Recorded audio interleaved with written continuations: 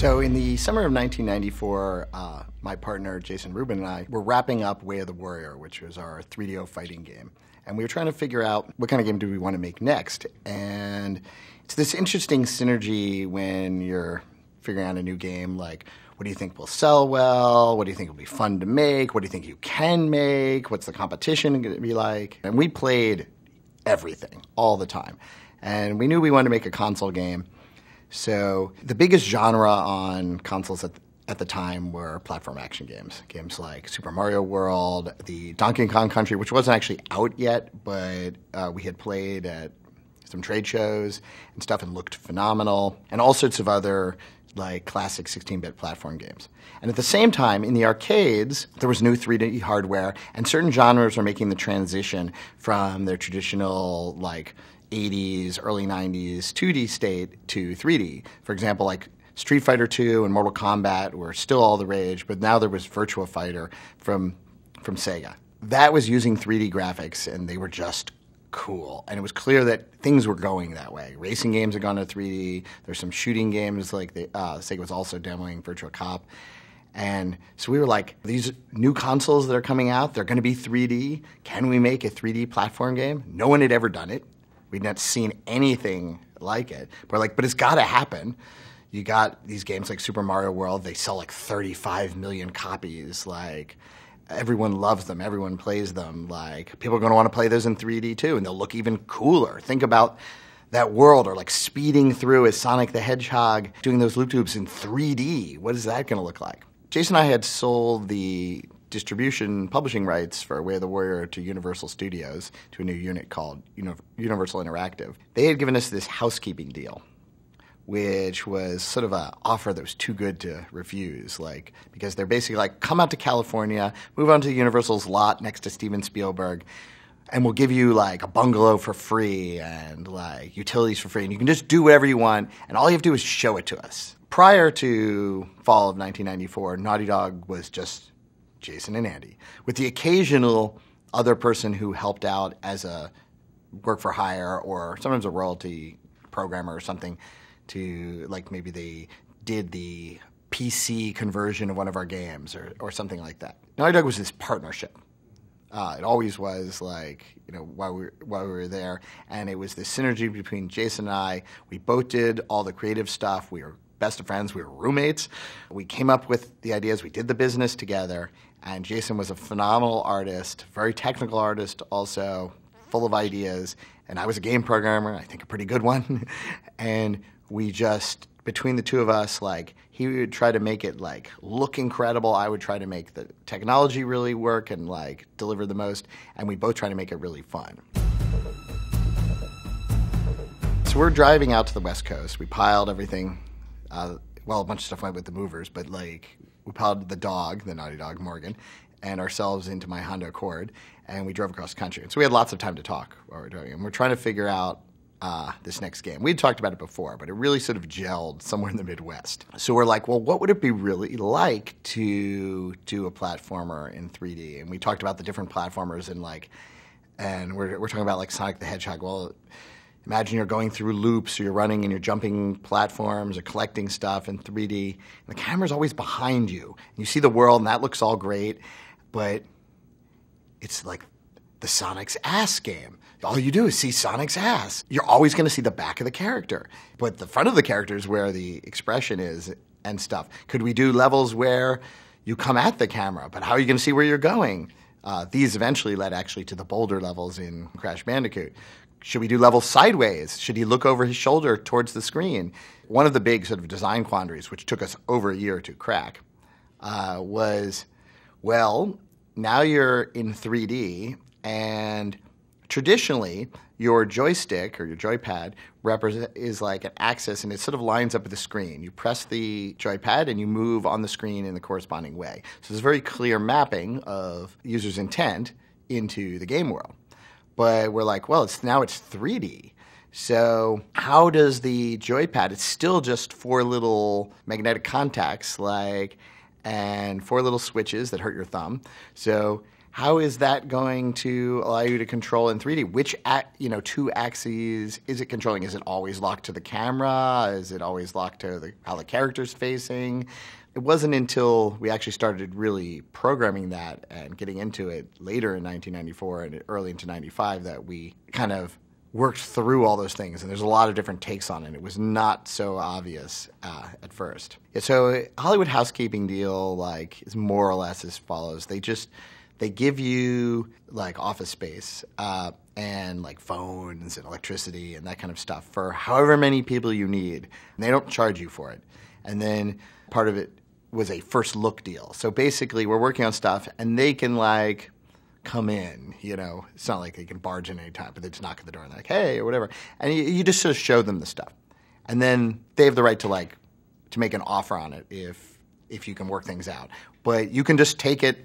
You still have to show it to them, but you could just take it and go show it to someone else too and sell it to someone else. Then you might end up losing your housekeeping deal and have to leave if you actually sold it to someone else. But basically it's this sort of transitional thing where you're building a relationship, sort of building trust, and you're expecting to actually sell it to them. But meanwhile, your operating costs are low. We still had to pay our employees ourselves, but at first we didn't have any. So it allowed us to have this office, a real office, and look real, without spending any money, which was all good by us.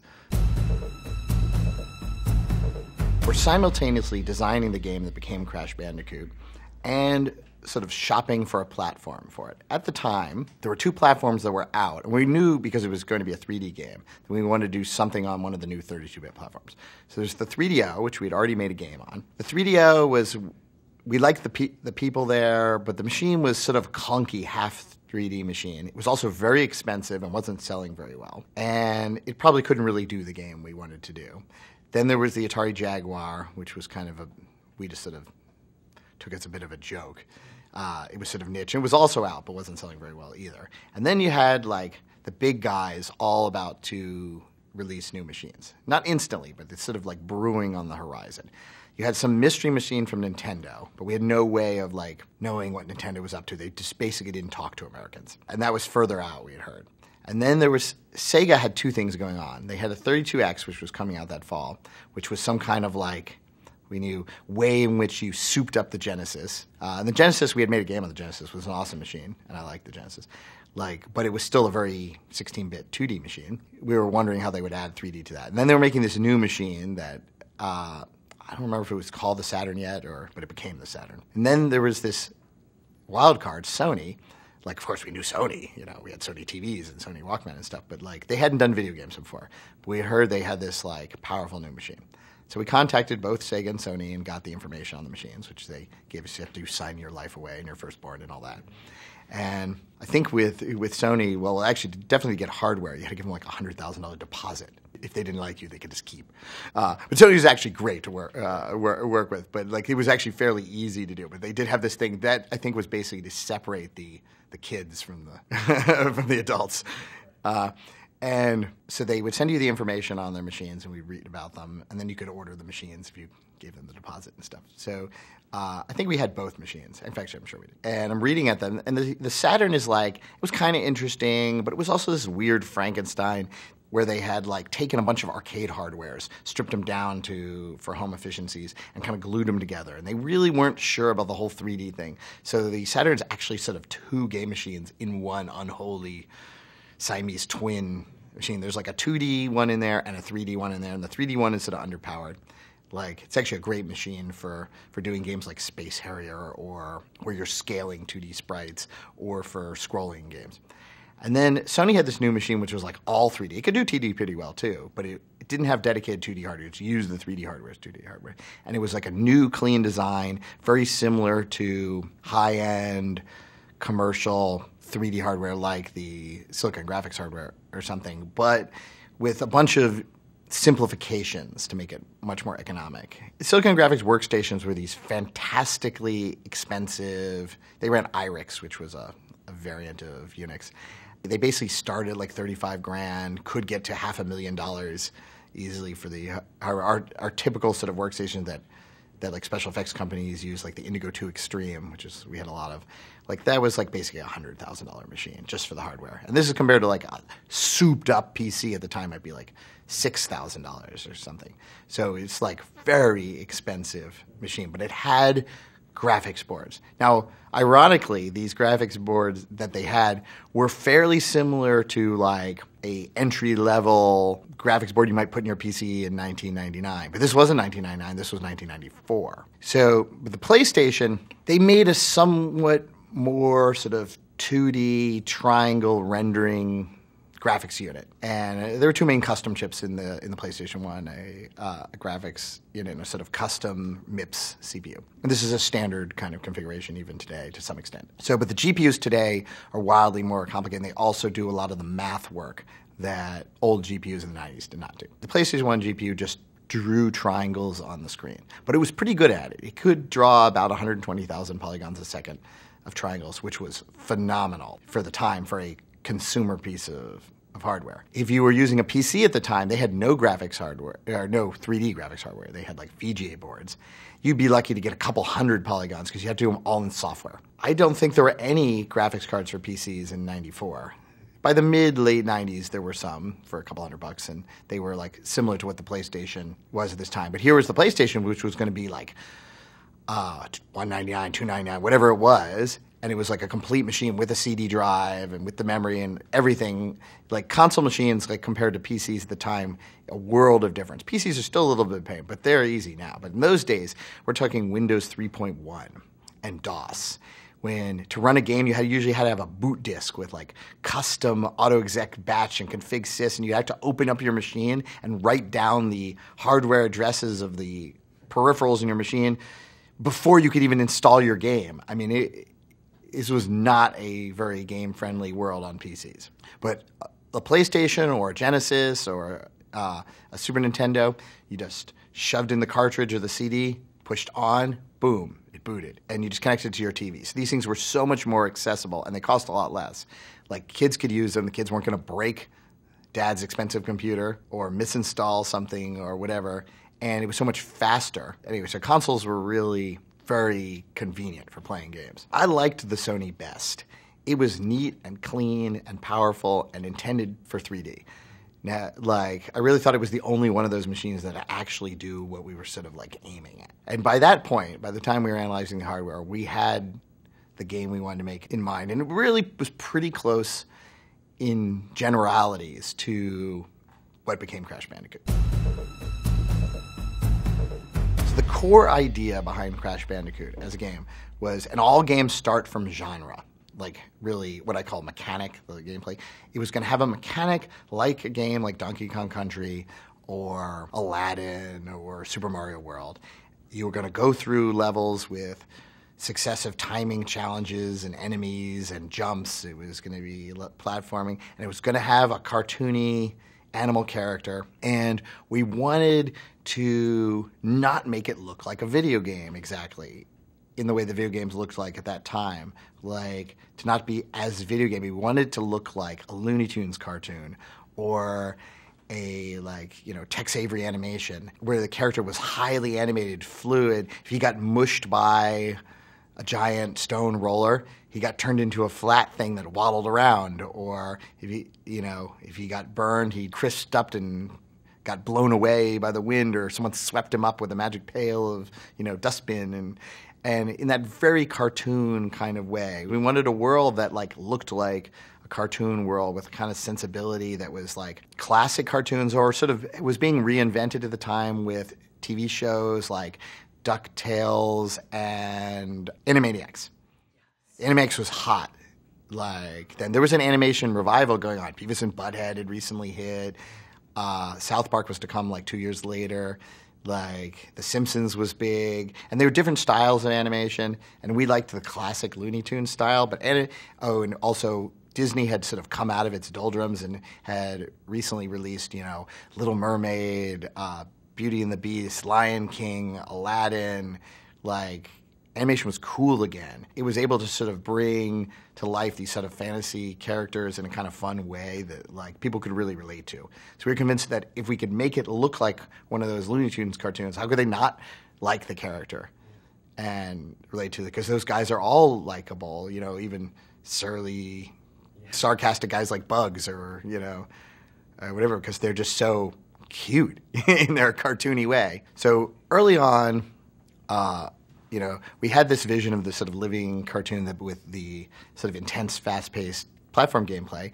And one of the sort of synergies, and there were relatively few, turned out to be relatively few synergies, like working in a studio and not working in film or television. But like one of them was that we could easily like talk to professionals, like, you know, who do contract work, like sound guys and designers and stuff. And so we interviewed a whole mess of different cartoon designers, and we settled on these two guys, Charles Zimbalist and Joe Pearson, super talented, experienced cartoon guys. They had worked for like Hanna-Barbera and done a lot of character and background work on shows that we had liked.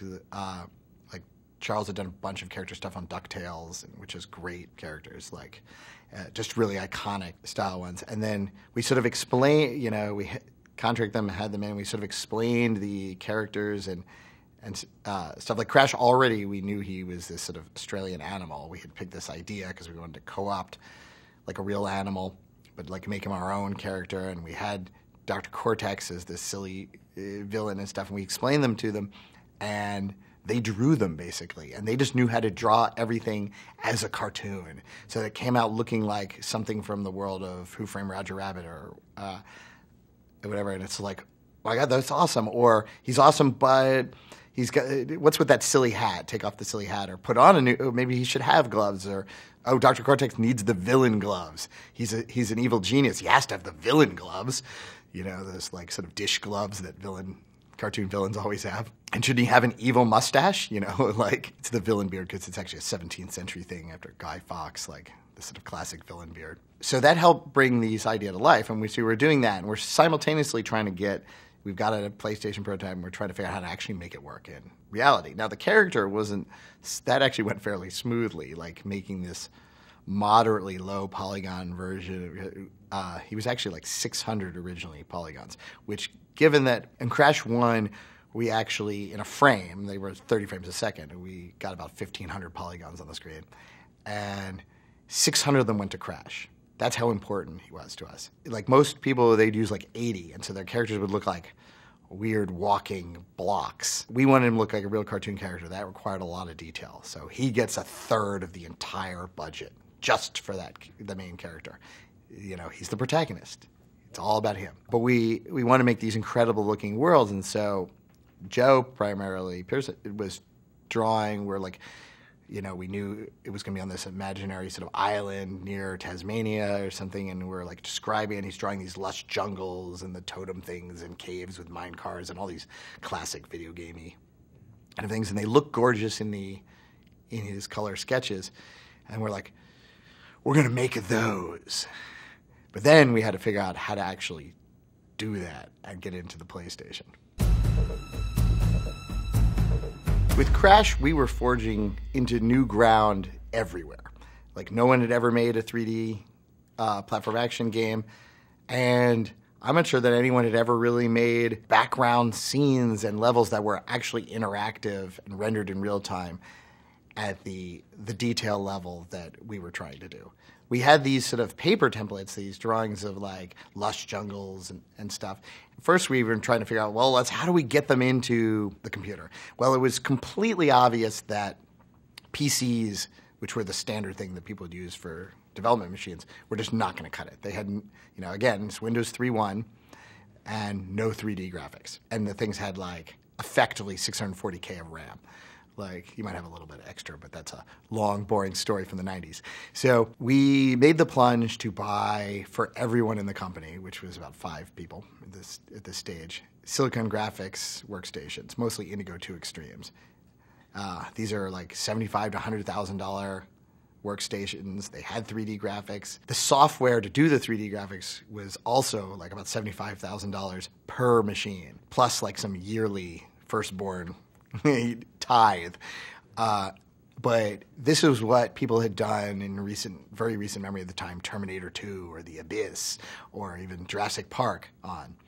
Like, it was the only thing where 3D graphics was really sort of done in a serious way. And so we settled on using as our software alias Power Animator, which is one of the 3 choices at the time. And Jason first started creating this jungle. It just became instantly obvious that you couldn't just build a jungle like we intended in Power Animator. It was designed for shots in movies like Jurassic Park, where they would do elements, and then they would render the elements and they would composite them. And so you couldn't make a gigantic scene, and nothing was instanced. Like, you had to sort of massage every polygon individually, and it was not intended for you to come back to it and like rework it. Like, I don't think they do that. I've never been on a special effects team on a movie, but like, I don't think they really do a ton of highly iterative rework. I think they make their shot, get it right, and move on. We needed like a way in which you could use, for memory reasons and for efficiency reasons, like the same tree. Like, so we would make like 5 trees, and then the jungle would be all those same 5 trees, but all rotated around and scaled differently and maybe colored differently, so that we didn't have to go make 1,000 trees. We didn't have like enough guys and enough time to make 1,000 trees. We wanted to make 5 trees or 10 trees and decorate them up into. But video games are big. Like, you go through a large level, and if you play Super Mario World, well, you run past the same mushroom hundreds of times, or there's the 5 mushrooms, or whatever it is. But like, that's the way video games are made. And there was just no way to do that in Power Animator, and you couldn't even stick that many things in the level and have it like even fit in the memory on the SGI.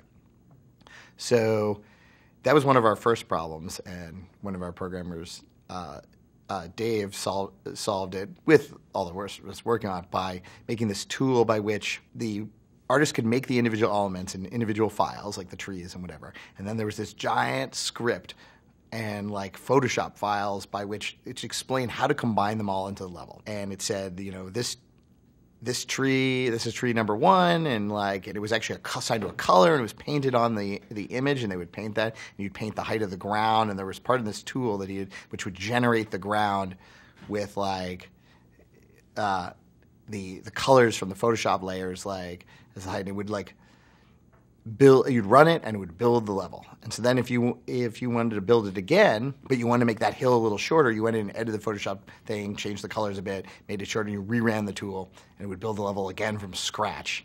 Like, and let's say in that same time you would change the tree to like, you know, make it a little taller or whatever, it would like put the new tree in when it built it. So it sort of did this whole process, and it would output it in chunks, because Power Animator couldn't even load the whole level that this thing output like up into memory. It would chop it up into like 16 parts or something, and like then you could load the pieces in.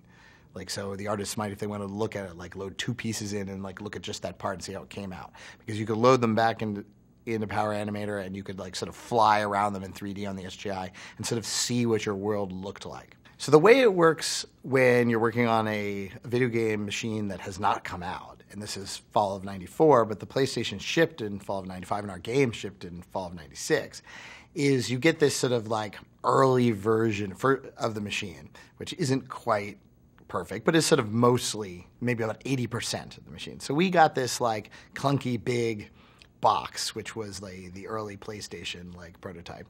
And it turned out to be a pretty good machine, but first you got to like understand it, because it comes with a bunch of manuals which are incredibly badly translated from the Japanese and are mysterious, and you'd have amusing debates between the programmers what they actually meant by the funny choice of English words. These days they get better translations, but 30 years ago, not so much. But the way to really figure out what's new is to test things empirically. So I understand how video game machines are supposed to be designed. And first, in reading the instructions, you kind of have to understand what the hardware designers who built this machine intended to be the way it was to be used. Now, you might not use it exactly that way. You're going to get the best performance out of the machine by using it in a way that's relatively close to the intent. Now, they don't ever come out and just say this. You have to sort of infer it. And then you have to figure out if what they claim that it can do is actually the case. And so you do that by taking the individual pieces and you write test code to do certain things on the machine and put it through its paces. It's like, you know, taking a car out on the track and seeing how fast it can actually corner without crashing and burning. Fortunately, with the PlayStation, if you overtax it, it just runs slower, overheats or something. It doesn't explode and spray out over all the spectators. So I ran graphics tests, and surprisingly, the graphics hardware in the machine actually was able to render about the number of polygons that they claimed. But there's a bunch of different graphics modes, and so test it in the normal resolution, test it in the high resolution mode, had this weird resolution mode in the middle, and find interesting discoveries. Well, it's like half speed in the high resolution mode, but in the mid resolution mode, which was clearly just sort of an afterthought, it's the same speed as the low resolution mode.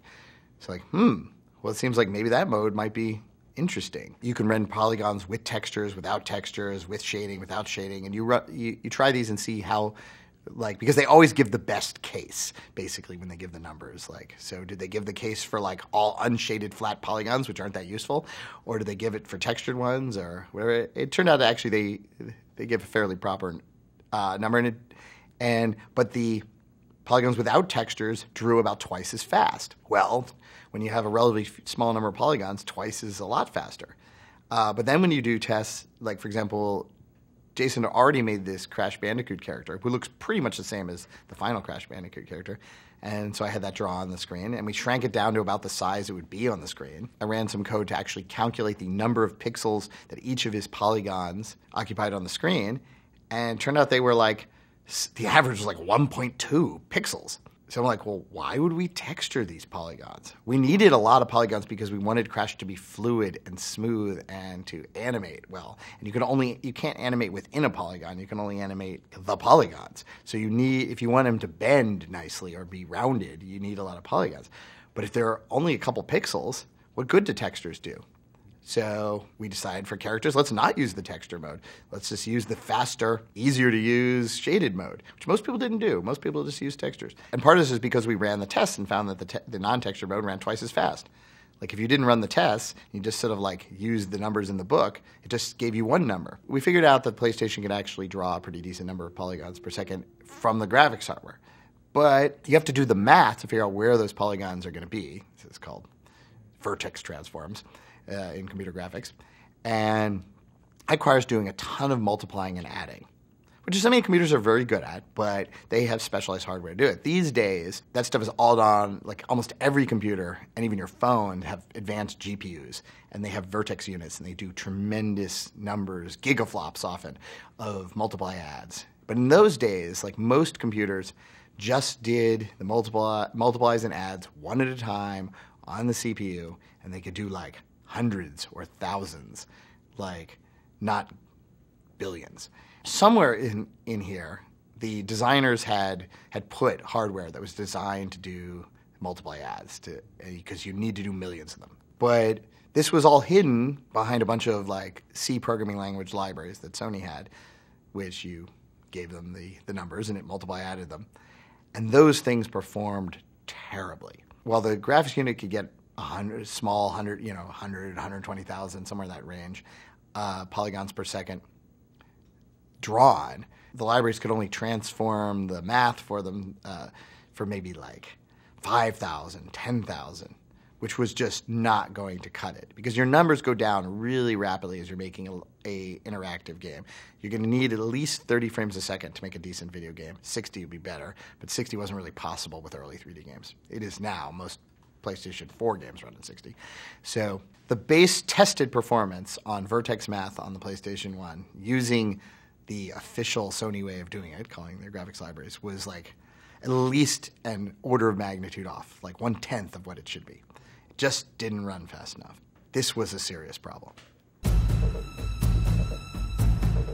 One of our overriding goals with Crash, you really think of it in sort of graphical kind of gameplay technology way. There was a background problem. We wanted these super lush detailed worlds. And there was a foreground problem, which was we wanted characters in here that looked like Looney Tunes or Disney quality animation. And that meant that the characters had to really animate. Not traditionally in sort of low polygon 90s era 3D graphics, you would make your characters by constructing a very small number, maybe single digit, double digit, small double digits, number of bones, upper arm bone, lower arm bone, head bone, chest bone, 2 chest bones, upper leg bone, right? And you would stick all of the art that pertained to that character's upper right leg on the upper right leg bone. And the bone was like a rigid thing. It could be turned, like it was like a joint. It could be rotated or moved, but nothing within it could change. Like, you could actually scale it, but you didn't do that much. So what this meant was that if someone's arm was animating, it could kind of go like, and if you wanted fingers, you had to have like lots of bones. You could do you could do mitt, or sometimes kind of like this, or you could put 1 bone per finger. Then they're like stiff, or they're all like this, but they can maybe move individually. If you wanted individual fingers, you needed tons of bones. That was just too much math for the PlayStation handle. We just knew it could never handle tons of bones. And even if you had the tons of bones, there was a bunch of problems. Like the polygons that were on one joint and the one that are on the other joint would sort of like rub into each other, so there'd be gaps between the bones as they moved. It didn't look very good. It looked all like weird and flickery, or like holes in the character. That's not very realistic, like, or cartoony. And you certainly couldn't do something like, say he gets his hand hit by a hammer in a cartoon. Well, what happens? It swells up like a balloon and then pops and goes, you know, like that's a proper cartoon thing to have happen to your hand when it gets hit by a hammer, or it gets flattened into a pancake and something like that. Well, you just couldn't do that at all with the whole bone system. A game like Virtua Fighter in the arcade used the classic bone system. Now, this worked okay for a fighting game because there's not a ton of deformation, but the characters were a little stiff. And a game contemporaneous with Crash that was being worked on at the same time as ours, wasn't out when we were making our game, would be like the original Tomb Raider. Lara Croft she's pretty stiff. She doesn't have any, with bones it's almost impossible or very difficult to do facial animation too, and we knew we really wanted facial animation. What kind of cartoon character doesn't like smirk or wink or scrunch his face up or any of that kind of emotive stuff? And it's just like, well, it's not a very interesting cartoon character. This was another problem because Jason, who's as the primary artist and the animator, he would use the really advanced non-real-time tools on the Silicon Graphics workstation and take his Crash model and make him do cute things like smile and wink at us and like stick his thumb in his mouth and blow his head up like a balloon. And the way that that Power Animator did those things, that you would do them in computer graphics, was just not possible on the PlayStation. It did them by having like 200 bones, like you could maybe support like 10 on the PlayStation. It did them by having vertices belong to multiple bones simultaneously, interpolate between them. Just impossible on the PlayStation, basically. It had like deformation matrices and fields where you could like make sort of arbitrary shapes, like almost like warp space, and like push that through the character. These are all things that used the expensive floating point hardware that was on the Silicon Graphics workstation, and it couldn't even do them in real time. It had to render them. Like you animated them, and then you pressed render, and then it took like 30 minutes to like render a 2-second video with all this animation. But it looked great, but a video game is real time. You have to do everything in a 30th of a second. So this was another big problem because he wanted that animation really, really bad. When we were making Crash Bandicoot in 94 and 95, no one had ever done a 3D platform action game. Actually, sort of in 95, a few mediocre examples were dribbling out. The mediocre examples were like Jumping Jack Flash. And was it Croc? Maybe Croc was out a little earlier than us. Let me step back and explain gameplay in the 2D platformer. Let's take Donkey Kong Country as a perfect example, but Donkey Kong Country borrows heavily from, its own predecessors like Super Mario World and so on. So you run through a level. You can move forward and backward in the level, which is sort of left and right, and you can jump up and down or jump up on a platform. But essentially it's kind of linear. Usually go to the right, and obstacles come to you. So simple obstacles, like platforms with spiky pits beneath them. You jump over the spikes. You land on the platforms. This goes all the way back to like Pitfall in like 1980. You might swing on a vine to swing over a bunch of spiky things. The platforms might move, so you might have to time where they are. Monsters like other gorillas or spiky turtles or whatever may be crawling on the platforms, or bees flying above, which can kill you if you run into them, and you either have to jump on them to kill them, or spin, or shoot them, or knock something into them, or just avoid them, or whatever. So it's a linear progression. You can see where you're going, and it's sort of very fast-paced. It's like jump, jump, strike, jump, jump, strike, strike, strike, jump. Grab the vine, swing, get off at exactly that right point, make sure to jump on the bee in the air and bounce off the bee to land on that other platform. So it's all kind of nicely lined up in 2D. The designer measures out this almost rhythmic, musical progression of game. This is one of the things that makes these games really addictive and fun. Your progress in getting better at the game is to first learn the controls, to get good at being Donkey Kong, or being Crash Bandicoot later, and then to learn the specific movements of the enemies and the objects in the level, and to learn the specific patterns in this particular level, and sort of memorize a route. There may be multiple routes that work, but you've got your pattern that you're going through, and you're like, and it's almost like playing back like in a rhythm game or a piece. It's this jump, jump, strike, kind of thing. And the pattern is difficult. And part of the designer's goal is to make an interesting kind of pattern that's got like intense moments and relaxed moments and stuff like that. This is not totally obvious to the player, but the intensity of it is. In 3D, everything's different. You've added an extra dimension. So your extra dimension is not the up and down, which you already had before, and the left and right's analogous to sort of forward and backward. You've now got this side to side too. If you've got in Donkey Kong Country or Mario, whatever, if 3 turtles are coming at you, you have to jump over or kill or knock away each of the turtles in succession. There's no going around them. The jumping overs are kind of going around, but there's no going in front of them or behind them. In 3D, you can just go to the right and avoid them entirely. It's too much space, basically. Suddenly, the number of guys you have on screen doesn't dramatically increase, but you've added a whole extra dimension to the space, and so there's too much empty space.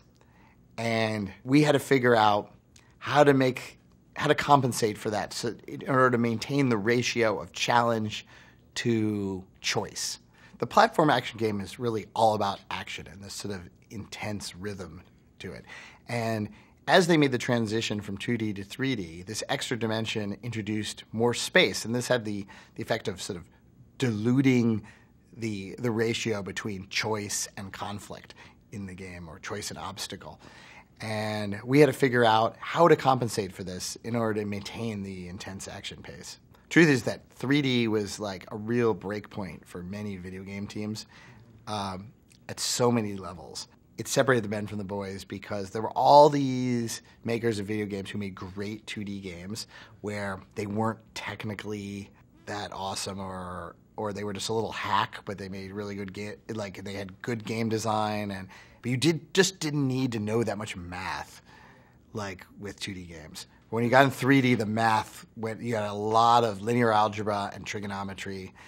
And even quite a bit of imaginary, like particularly by the PlayStation 2, like of imaginary math, like good animation in the later era, like by the PlayStation 2 era, involves like flipping things into the imaginary space and all the compression stuff that is often into sort of vector quantization and other kind of like mathematically complex spaces that like some of these skilled gameplay programmers, like that didn't have formal training or came from an older era and didn't know that much math, like just die. It's like the shoals that their ships wrecked against, you know. We paid intense attention to everyone else, at least in our genre, and anyone else of significance. A lot of this development was in Asia, like in Japan and stuff, and so you would get glimpses, like, and there was no internet of any substance at this time. Like, there was an internet, but it didn't have this stuff on it. So, sometimes we would go over to Tokyo Game Show and like videotape or that kind of thing in order to, like, those trade shows are actually really important for like getting early glimpses at what was going on. Like that was where you saw Mario 6 months before it was launched. You know, we would look at every magazine. We had subscriptions to all the Japanese like video game magazines because they were always like more in advance of the U.S. ones, and we'd eagerly like look through them like the day they came. During Crash Bandicoot, we were very nervous about the competition, and particularly on the PlayStation, but also across the other machines and stuff. And so we were checking out everything in platform action. And at first we were quite nervous, but as it progressed, like for a while, it was like, no one else is, there's other great looking games, but in this genre, it's like, and as we struggled with these difficult problems, it was we're like, well, maybe there's a reason why there's not so many other people doing it. And the examples that came out were like kind of terrible. Probably the first inkling of real competition came out maybe like 6 months before we launched. Now Crash was almost done. But when we saw like initial footage from like Tokyo Game Show of Mario 64. Now, it was a different machine with different pluses and minuses, and we're like, oh, that looks different. That looks pretty cool. Miyamoto's a genius. That was a reoccurring, notion. Like, we always studied all of his existing games, like Yoshi's Island came out during the development of Crash, and we played that incessantly to sort of, not for its technological stuff, but for its sort of really intricate and awesome gameplay design. Crash had sort of two phases of stressdom during Crash 1. The first phase, which was about a year, was, can we make this thing work at all? It was not until July or August of 1995, almost a year after we began production, that we had a level that was even remotely playable in a fun way. And there were two major test levels, which were like abject failures. Just total disasters. I mean, they had interesting elements and aren't in the game at all. Like some of those are on the web because I actually left them on the disc on purpose. And some guys have resurrected. It wasn't possible to get them. They gave them some hackers have resurrected them. It's a bit of archaeology. But there was a jungle and there was this sort of lava cave. In the jungle, we would have never fit it in memory. It was way too wide open. It looked really cool, but the frame rate was abysmal, and there was just no gameplay at all, and there was no way that we could see. That's where we discovered the problem of this extra degree of freedom, and the fact that we didn't know how to make the gameplay fun. You could just avoid everything really easily. And then we're like, okay, let's make a much simpler level and try to make that fun. That was this lava level, and it was better. It could actually run at sort of a barely acceptable frame rate. We thought maybe we could get that to run fast enough, but it played terribly, again, because of this thing, and also because of this other problem we discovered, which had to do with the mapping of the joystick into from 2D into the three-dimensional world, and the judgment of depth. If you're playing a 2D action game and you're judging how far you got to jump to make it over the spiky pit, it's kind of straightforward because you're only really judging your movement in one dimension. But in 3D, and you're looking over the shoulder of the character, you're judging this sort of funny angle that may be changing.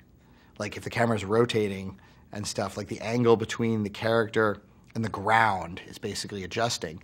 And then you're trying to judge, how far is that pit? And which way do I press the joypad to actually go most straightforwardly across the pit, not kind of go diagonally where you're going to end up in the middle of the pit. So in this one, you had to keep jumping across these lava stretches between pillars, and no one could make the jumps. Eventually, we came up with some solutions to this problem, but for a while, we're like, oh, can you even make this work? Can it be fun? And can we do it?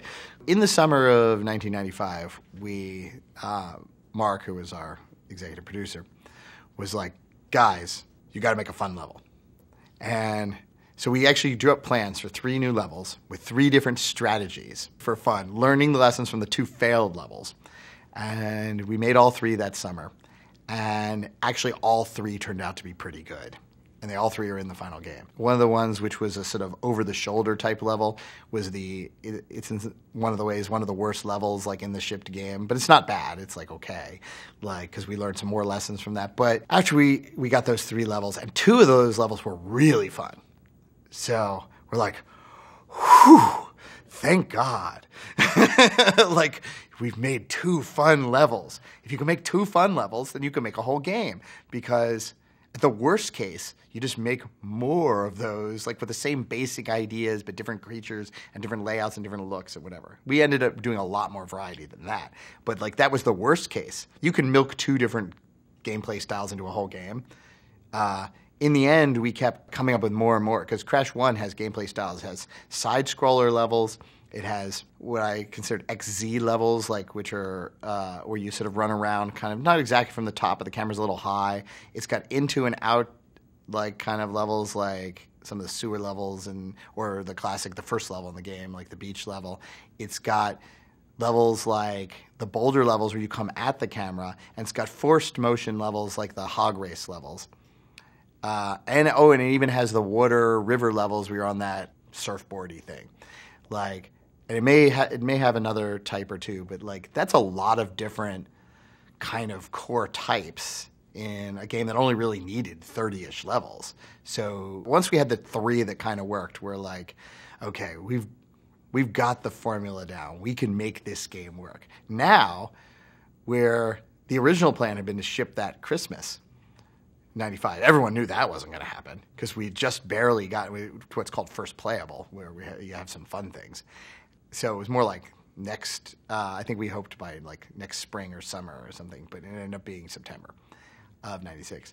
So then it's like turns into how painful is it going to be and how much money is it going to cost, like because time equals money, like to get enough levels done to make a great game and polish it up and fix all the bugs. And you really need quite a bit of time in a platform game of this sort to just polish, to like make sure the game is really even in pacing and smooth and there aren't a lot of bugs, whatever. That makes the difference between a B game and an A game. Call it like August 1 or somewhere in August by 95, at least we're out of the woods. It's just a matter of time and money.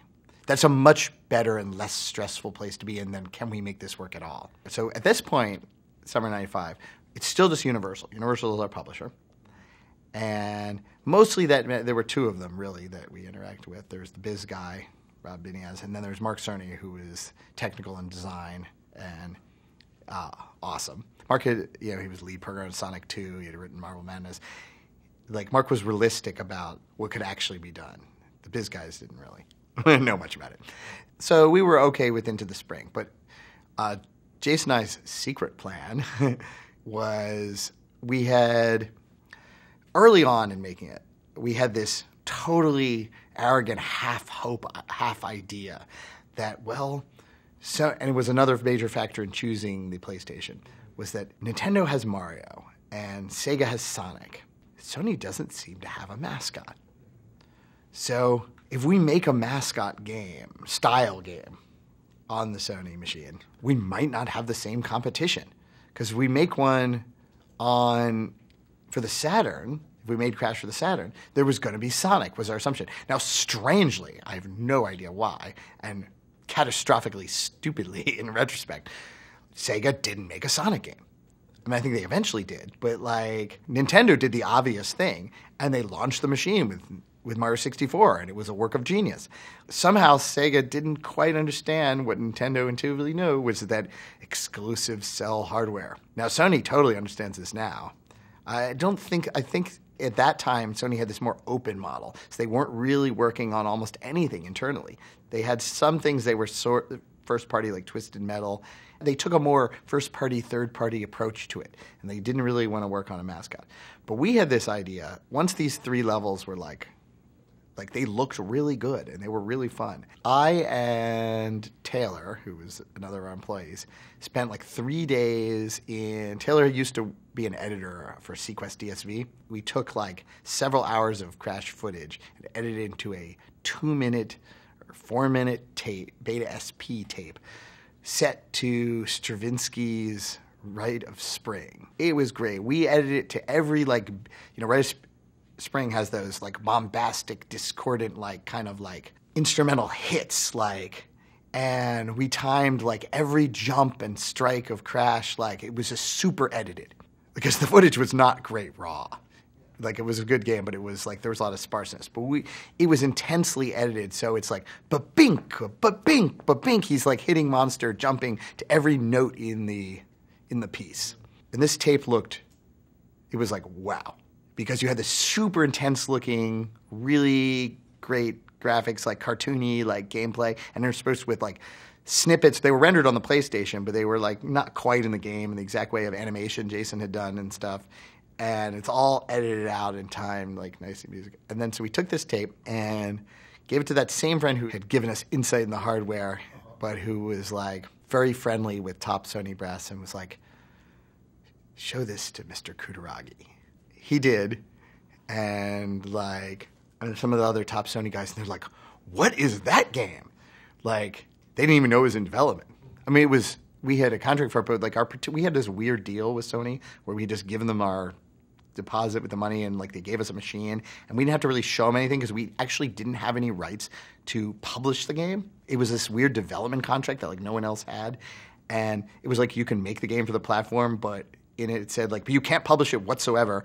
You have to come back to us and show it to us, and if we feel like it, we might allow it to be accepted, or you have to give it to some publisher who has a development deal, and then they can submit it to us and whatever. Because normally Sony games had all this submittal process. But so we were this like wild card, like working off in the background. And then there was this fairly immediate buzz where they're like, we have to have this game. Like, we have to make sure it's like only on the PlayStation, and like because it's better looking than anything else we've seen in development. Like, get it. We never thought it would work. It was like a prayer, like a dream. Like we deliberately set up to be in the position to maybe do it, and then we sort of instigated it. But that it worked out was like kind of miraculous. I mean, it was a symbiosis because it worked out exceedingly well for Sony as well. But our dream was to become the mascot. Now, Sony never even when they bought it, they never like officially, they're like, oh, it's not a mascot. We don't have a mascot, like, and whatever. But like everyone assumed it was a mascot. And they got so behind it that they just bought the rights from Universal. The goal of our secret half hope, half plan thing was to get Sony to sort of officially or unofficially adopt Crash Bandicoot as its mascot. At that time at Naughty Dog, we always saw as our job with any particular console hardware as like trying to squeeze the absolute most out of it. The hardware was the hardware, and you couldn't do too much about that. But whatever it could do, that was kind of yours. It owed it to you, regardless of what you were supposed to do. So there was this fundamental problem that in the PlayStation sort of hardware-software interaction where its math side was just not up to snuff. But we kind of knew that this was a software issue, that like Sony just wanted us to use these libraries like that they had written, but they weren't really like using the machine to its fullest. So we kind of did what, any sort of good scientist does, and you just sort of take it apart. We just sort of systematically tried to figure out like what the designers had actually put in that box to do the math. And got enough of that figured out that I knew that there was like actually some real horsepower in there, but they were kind of like hiding it away. And then with that particular problem, through a series of campaigns through some of the guys I knew at Sony, kind of work on it until the sort of creative solution on both sides turned out to be like, here's how it works. 2 pieces of paper slid across the desk. You didn't hear it from me. These were 2 pieces of paper on this sort of math unit in the hardware in Japanese with a few English translations scribbled next to them. But that was actually enough. Like, because I then sat down with actually got Mark Cerny to fully translate the Japanese, which was still even somewhat mystifying to him, even though he's completely fluent. Not the clearest document. But in any case, we just sort of systematically worked through what was on there and like built up our own documentation, how it worked, and tested. And it turned out that there was this little sort of math side brain, it's called a coprocessor, inside the Sony's custom CPU, which actually could do this very specific limited math that was needed to do the vertex transformation, and could actually do it just about the speed that the GPU could consume it. In the way, the whole hardware of the PlayStation 1 is actually an extremely nicely balanced machine. It's got its few little flaws, but it's a good design for the time because they're working with a lot of constraints in hardware design where they've got to make this thing that they can build cheaply in enormous numbers at whatever point in sort of technological history they're working on. And it has this particular job of like running video games, And that's a complex job with a lot of tests. It's got to like move data off wherever it is, like on the CD. It's got to have just enough memory, but memory is really expensive. So it's got to have enough bandwidth between the different parts of the system. It's got to have like enough sound capability to do a decent job, enough graphics to do, a decent job, enough math to support that, enough general CPU to support that. It's got to be flexible enough and like do different things different ways. And it's actually a very nice design for the time. Pretty well balanced. The hardware engineers really knew what they were doing. In pretty much every dedicated gaming hardware since the beginning of arcade games in the 1978, 79 timeframe, there's always been kind of two main brands, sometimes three and other things, but two pretty much always there main brands in dedicated gaming hardware. You've got the graphics unit and you got the CPU. Now all computers have CPUs. And game machines in older days would tend to use standard off-the-shelf CPUs. Like a game like Pac-Man probably used a 6502, which was the same CPU in the Apple II and the Atari 800 or whatever. They were standard, parts from the likes of Intel or Motorola and stuff. And then the graphics units, because graphics is a more game-specific area, was basically all of computer graphics technology has been driven by the video game.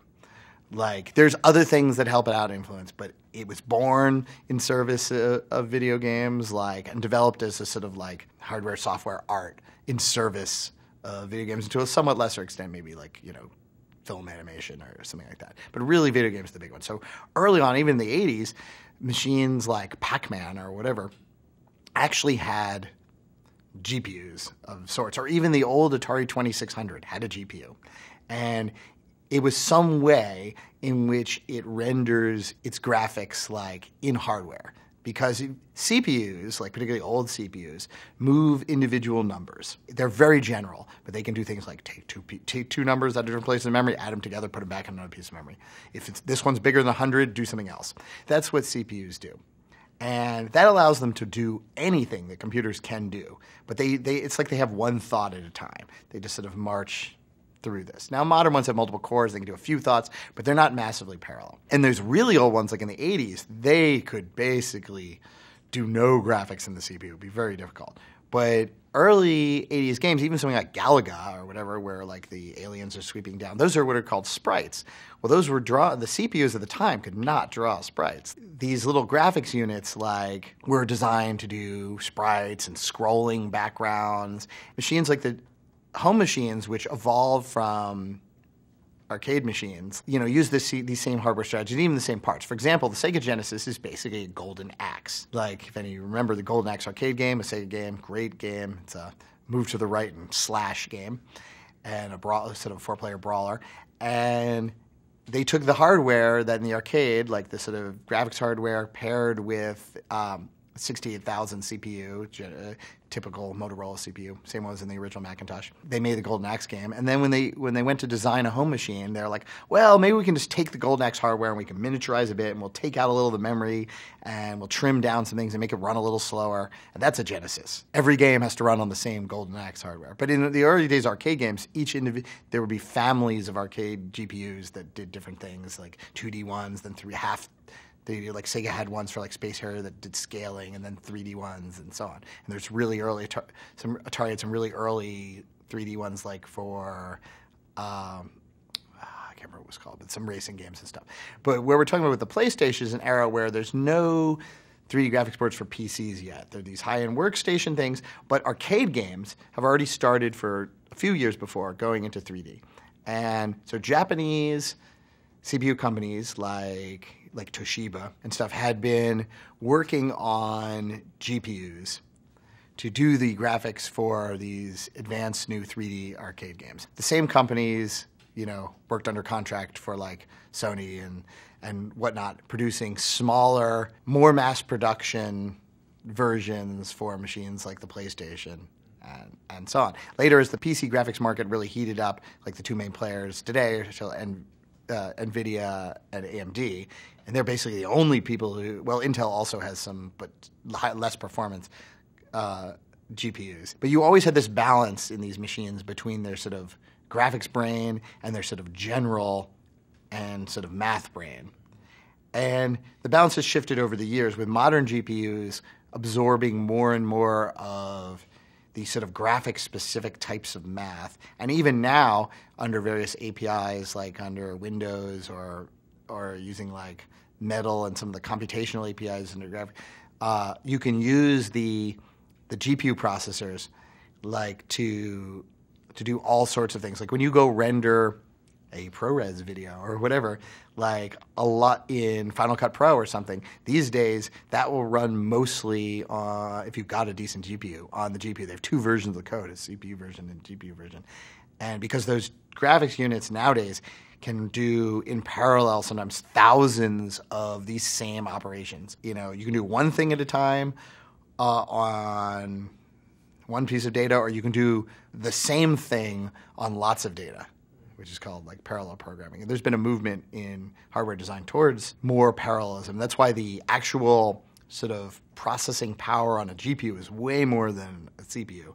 Like they have many gigaflops like these days, or even teraflops on some of them. But they don't do as general stuff. One of the great things about design for consoles, and I was originally a PC game programmer, as all old game programmers were, unless they were arcade, whatever.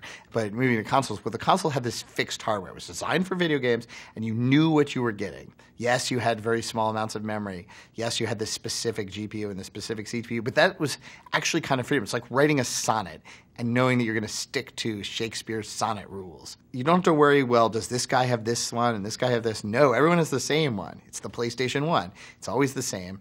And it was at least designed for games. But because you've got the same, it's like, well, how can I get the most, the absolute most out of this specific thing? And you also know that, like, realistically, if you try some weird hack and it works, then it will, like, kind of work on all the PlayStations, even though you're really not supposed to do it. So we do all sorts of weird hacks. Like, memory was so short in Crash Bandicoot that I took to stealing little bits and pieces of extra memory from the Sony libraries. I would like just try erasing parts of them that I thought I wasn't using and see if things still worked. And if they did, I would mark them as available and then like stick my own stuff on top of their, like there was like parts of the memory where the operating system had loaded in various parts of it, but I wasn't using all of the operating system, only some parts of it. Like, so I just stuck my own stuff on top of their code. And I just knew that like, because your copy of the operating system is shipped on your disk, so it was always going to be that same copy. If they changed it, then I would go figure out what I could use again and change my program a little bit. But you were definitely not supposed to do that, and it caused problems like that they had to work around on the emulators on like later machines like the PlayStation 2 and stuff, where they had to specifically, because they wanted Crash Bandicoot to run, they had to specifically like make it work for my weird hacks. It was free memory. The memory was finite. It's like, well, if it works, it works, and I'll just test it empirically. And if it doesn't work, I'll either find some workaround or I'll pester them enough to try to make it work. We would occasionally, like I had to get them to fix one thing in their CD code. Eventually, the way that is where I was saying earlier where I didn't make a smoking gun, but like I modified their code because I just hacked their code by just changing the byte codes and like got it to work like that. I'm like, you can do this. Look, I fixed it. And that was going to be my workaround. If they wouldn't fix it for me, I was just going to like edit their code, like patch it basically because it was in their operating system code to like work. These are not multitasking operating systems. There's basically almost no operating system on the PlayStation 1. So it's got one CPU and it's running one thread all the time, which is almost a good thing when running a game. So when you call one of their functions, like they have this function to move the seek head on the disk, well, it blocked. It waited for the head to finish moving before coming back to you. And there was what I wanted was a two-step function, which was like, tell it the head to move this place, and then another one to check if it was done moving or to see where it was or anything where I could like check again later because I have to keep running the game. The game always has to run or it pauses, it freezes. You can't have a video game that's an action video game just go like that's not a good experience. It's like they'll think it's crashed. I mean, even if it's like for a third of a second. If you try to move the head on the disk and it would just hang for a third of a second some of the time, like a third of the time or something. And that's not acceptable. Like, in a good game, it means you can't run it in the background. Now, I was willing to wait for the head to move. I knew the head takes a third of a second to actually move. It's a physical thing. So, but I need the ability, and I knew the hardware could do it, like to tell it to move, and then later, when it had gotten where it was going, do something else. There's various ways to do that. You can either poll it to check it, or you can get an interrupt. The CPU is running its one program in linear order. It's do A, do B, do C, do D, and it just keeps doing that. But some things need to interrupt the system. Like, they might be things like, actually one of the earlier uses of interrupts was moving the mouse, like say on the Macintosh. Like on the 1984 Macintosh, like it's the CPU that moves the actual cursor. It erases what's under the old cursor and it draws a new cursor in.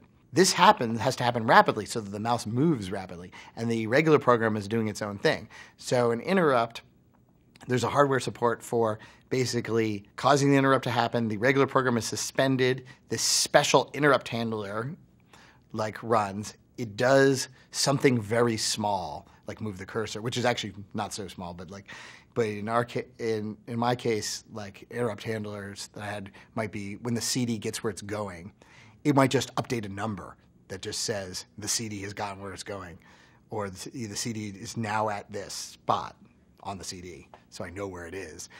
And then it goes back to its regularly scheduled program. This is a way of introducing, sort of allowing certain things to run at higher priority. Now, all computers since the early 70s have had some interrupt support.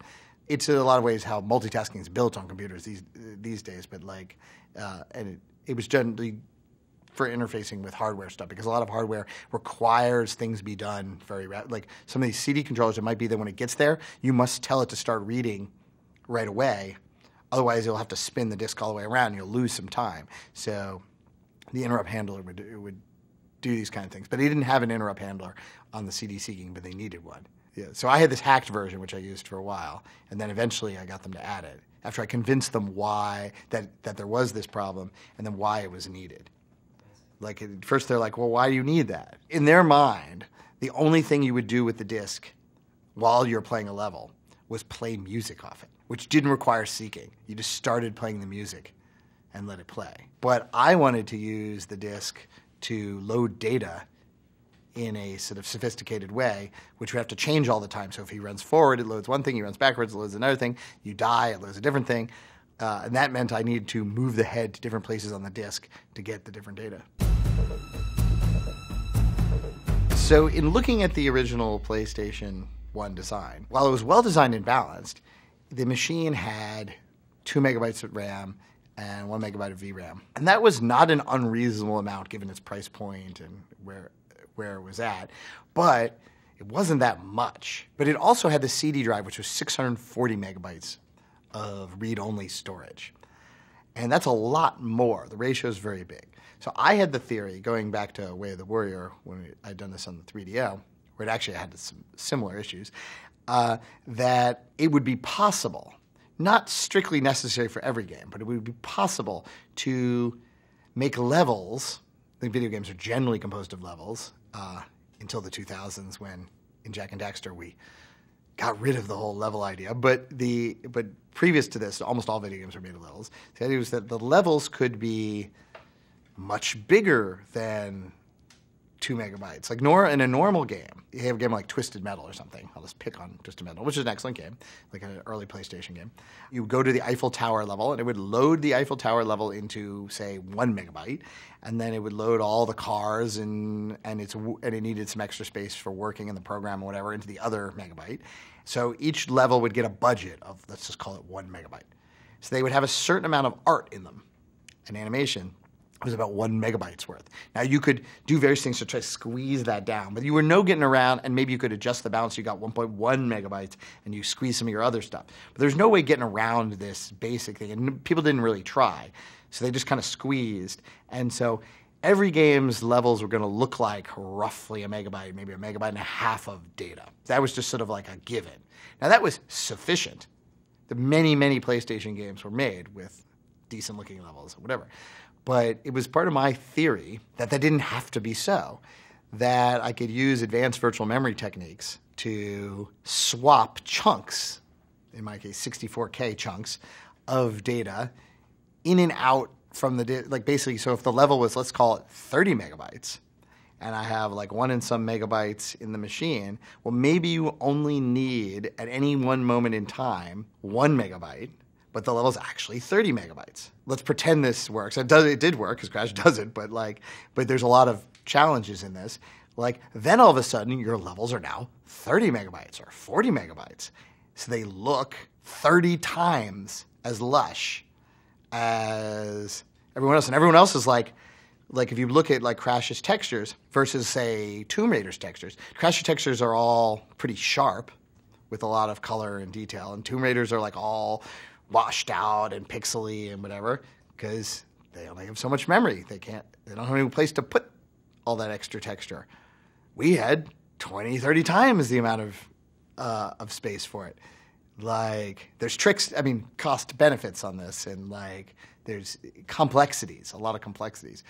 Or the number of polygons in the level. Something like Tomb Raider, it's pretty blocky, like square corridors and whatever. And Crash has like weird shapes and whatever, because we have many more polygons. There were a bunch of different technologies that served this, but the memory was a huge one. This was one of my sort of like patents. I have a whole bunch of patents in it on this, actually.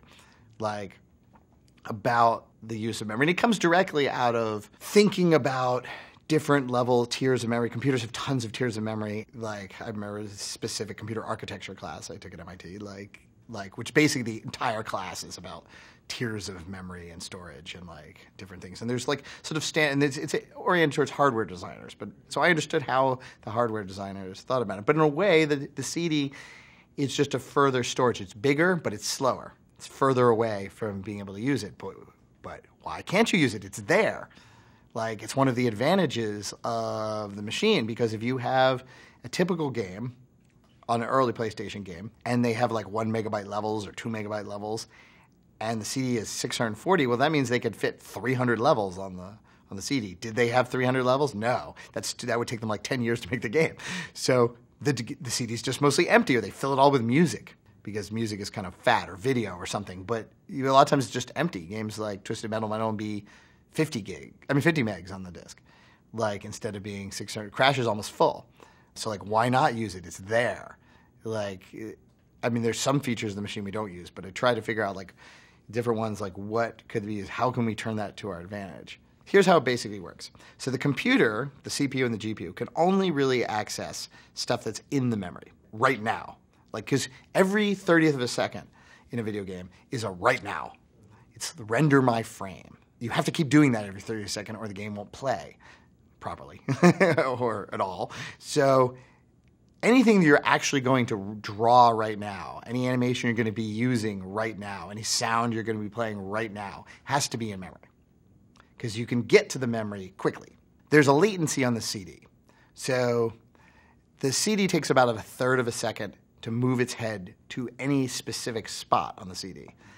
And then it takes some time, that was a double-speed CD, to actually load the data. It could load a megabyte in maybe 6 seconds or something, 8 seconds maximum. It's like a pipe that the data has to go through. So you can't just go draw one frame and go get a new, different megabyte off the disk, because it's going to take you 8 seconds minimum, theoretical, to get that different megabyte off the disk. Well, what are you going to do? Just sit there, do nothing for 8 seconds? You can do that between levels. So when a level switches, that's why a typical game would go to a loading screen, and they'd load that whole megabyte or whatever off the disk. So my idea was that I would chunk the entire level into 64K chunks. Actually, there were chunks within the pages. So there were 64K pages, and then there were chunks of data. They could be something, anything from a Crash animation, some Crash code, a piece of background, a sound, some texture. Chunks had to be less than 64K, and they had to go in pages like you piled them in until the page was almost full, or all the way full. But they couldn't go across pages, or you'd have to break the chunks into smaller chunks. Then the level consisted of 30 megs of pages. There were like whatever, 1 point something, I think there were, generally something like 16 or so pages, 16, 18 pages that could fit in memory. The problem is, can I arrange the chunks in the level such that at any one point in the level, I never need more than 16 pages worth of data? If you need more than 16 pages simultaneously, then you have a fault. Like, there's nowhere for it to go. But if you need less than 16 or less, then they can actually, like, fit. And you can actually take the same chunk, duplicate it into multiple pages if that makes the whole puzzle work out better. Because there's no real problem with extra space on disk. The game is constantly, it's figured this out in advance, but it's constantly figuring out which pages it's going to load in if you're going this way and which pages it's going to load in if you're going that way.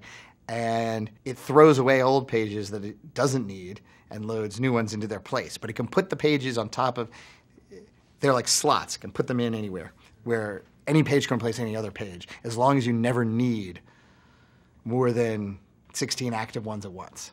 The pre-occlusion system was extra data that we used to tell the game what to render so that it could render like 3 times as much because it already knew what to render. But in a normal game, they would have had no memory for this pre-occlusion data. It was very big. There was it was part of our 30 megabytes, but they only had 1 megabyte. So like in the 30 megabytes, it might be that like 6 megabytes that were pre-occlusion data. So the camera moves through the world, and there's data for what you can see at each possible camera position.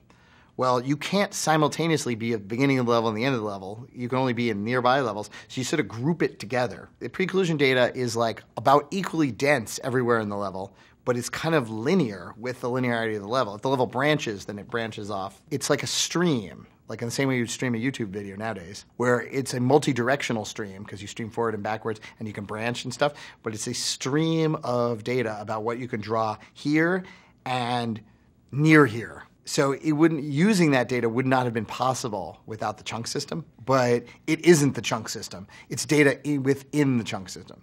Well, the chunk system was actually the first thing I wrote in Crash Bandicoot. Literally the first thing I wrote. And I wrote it in Boston.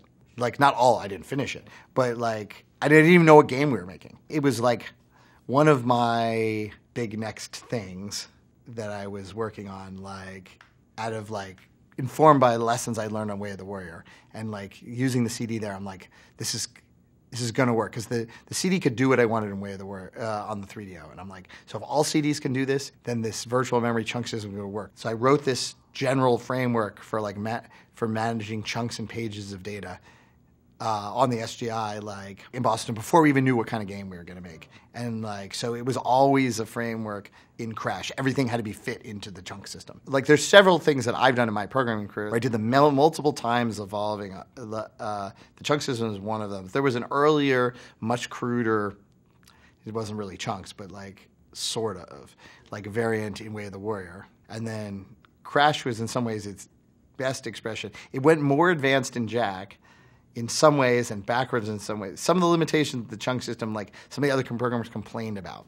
And they're like, like breaking everything up into 64K is just too annoying. Like, we shouldn't do that. And so they convinced me not to. And like, so I moved some things forward with in this evolution of, it was all about streaming data in for the game, like adaptively. So there's some really advanced new things that were going on in Jack, but then, and that enabled the seamless world loading. It would have been better in a chunk system, but it wasn't paged. There was the chunks, actually, but there was no, they had made me take away the pages, and I regretted it the entire time, and if I was doing it again, I would, like, back to the chunks. I mean, back to the pages. I had a theory for the PlayStation 3, actually, which I didn't implement because I left at that time, how to use the actual virtual memory hardware on the PS3 to just do it automatically, semi-automatically in a really cool way. Like, getting access to the fixed point vertex units, like, that was a sort of necessity and a sort of making proper use of what was there. Whereas like the sort of chunk system and that was like a sort of conceptual idea I had about CDs on video game machines in general, and the realization the memory would always be too small, or you could always use more memory was always better. Like, it meant more game detail, and you could use the CD like memory. People had streamed. There were games that streamed, kind of, but they were more video games. I mean, not video games, but games. Some of these early CD games were like kind of like weird videos, like interactive videos. They were kind of lame. I was definitely one of the first people to see that you could really use that storage on the CD or the disk drive, it doesn't really matter, as like a dynamic part of your game to sort of expand it. That's done all the time now. I wouldn't actually really categorize it as not enough hardware. It's maximize the hardware, because we took for granted whatever they gave with it. And it was kind of enough, but it's not like it was generous. It was like kind of livable. Like, but the more you could get, the better. That was a competitive advantage also. It was part of the Naughty Dog philosophy, given that the hardware on a console machine like the PlayStation was a particular fixed thing, to leave no stone unturned, no cycle of CPU you could, or GPU or byte of memory that you could use unused. So if it existed there in the machine, whether we were supposed to use it or not, whether you had to use some crazy trick to use it or not, whether it was helpful in one way or a different way, we would figure out how to like make the most of it. We were making this game for the PlayStation. And yes, we might at some point move it to some other machine or whatever, but a lot of teams would make games for multiple machines, and so then they write them for the least common denominator. Ours was like designed, it was for the most uncommon denominator, like to just maximize things out. If we had to figure out how to get the most out of some other machine at some later point, then so be it. So early in Crash's development, we totally knew we wanted to do this kind of animation, never really been seen in video games, like this sort of Looney Tunes style, distorting animation, like the whole kind of thing where characters can sort of, you know, they can stick their face, their eyes can they see something, their eyes can bulge out, and like it's a very stretchy, rubbery style of animation, which is done in traditional cell animation. And it's highly evocative because it ties into human sort of archetypes of form and facial expression and exaggerates them in a sort of cartoon way, and it lets you know, convey emotions and humor and stuff in ways that like more rigid or less animated things just can't possibly do. So we knew we wanted this. And there were various steps to, well, how do we get it? The first step was, is it even possible to get that kind of animation like on a Silicon Graphics workstation, like using the, software like the three big animation programs at the time were Power Animator, Wavefront, and Softimage. And Power Animator and Wavefront like merged, and that was the company we went with. We owned one license of Softimage actually, but like Power Animator was basically the best one for the most part. They had all trade-offs. And so Jason like made this Crash model, and he set about trying to do cool and wacky animations with him. And he found, with some work, that you could get the Power Animator to actually do it, because it had these sophisticated like bone and vertice weighting tools and these distortion fields, and like he couldn't do everything he wanted, but it also had things where you could take like the mesh of the character and break it up temporarily and use so if you wanted like the character to burn up and turn into dust or something, you had to do some of these things, and they weren't really doable using the classic bone model, but he could get them to happen on Power Animator. And so initially, I'm like using the sort of standard bone strategy that in doing it on the PlayStation, I'm like, we can't compute very many bones. And it's basically impossible to get vertices in the bone. So the seams are like, there's always cracking along the joints. It looks really, if you have a lot of joints like we did, he's cracking all over the place. And he looks all weird, and like, I know you can see this cracking in a lot of games like Tomb Raider or whatever. But it just didn't look very good. We wanted it to look really smooth, and then with the bones you just couldn't get this kind of deformational thing. So Jason's like, well, it works on Power Animator, get it in there. I'm like, well, we can read the positions of all the vertices. If you know where the positions of all the vertices are in every frame, then it doesn't matter what kind of bones. The SGI can use 1,000 bones, and it's all the same. You're just drawing the polygons and their vertice positions, and it can be done even quite fast. Like, you don't have to do any bone work. So you don't have to spend any CPU on bones. But the problem with that strategy is then you have an animation where it's 30 frames a second, and we want a lot of animation in our game. and you need to store, and Crash is like 600 polygons and maybe like 500 vertices or what, and you got to store the position in every frame of animation for every vertex. That's a lot of data. But at the same time, we also are already committed down this deadly choice of using this crazy memory strategy to 30-fold our data. So, well, we can handle a bit more data than other people can. I was thinking about this with Mark quite a bit. We're like, well, I did it and it worked. Like, because the PlayStation development unit had like 8 or 32 megs of memory. Like, so you could have a much bigger thing than would ever work on the real machine. Like, and so we would bake down the animation data, using all of Jason's fancy effects in Power Animator, and it took up a ton of space in memory, just like ton. But we had it in this development, but it was never going to fit in the regular machine. So we're working with this for months, and always I'm thinking, we're going to have to fit it in there somehow. It's just so huge. It's going to have to get smaller. But I had this hunch that there really wasn't so much data in a mathematical sense, that we could write a domain-specific compressor, it's called, for this. There ends up being a lot of domain-specific compressors in Crash. So what that means is data in a sort of computer science theory has a certain complexity, and the random data is the most complex. Truly random data is not compressible if you don't want to lose any information from it, because you don't know where it's going. But other data is often, there's a pattern to it and limits to it.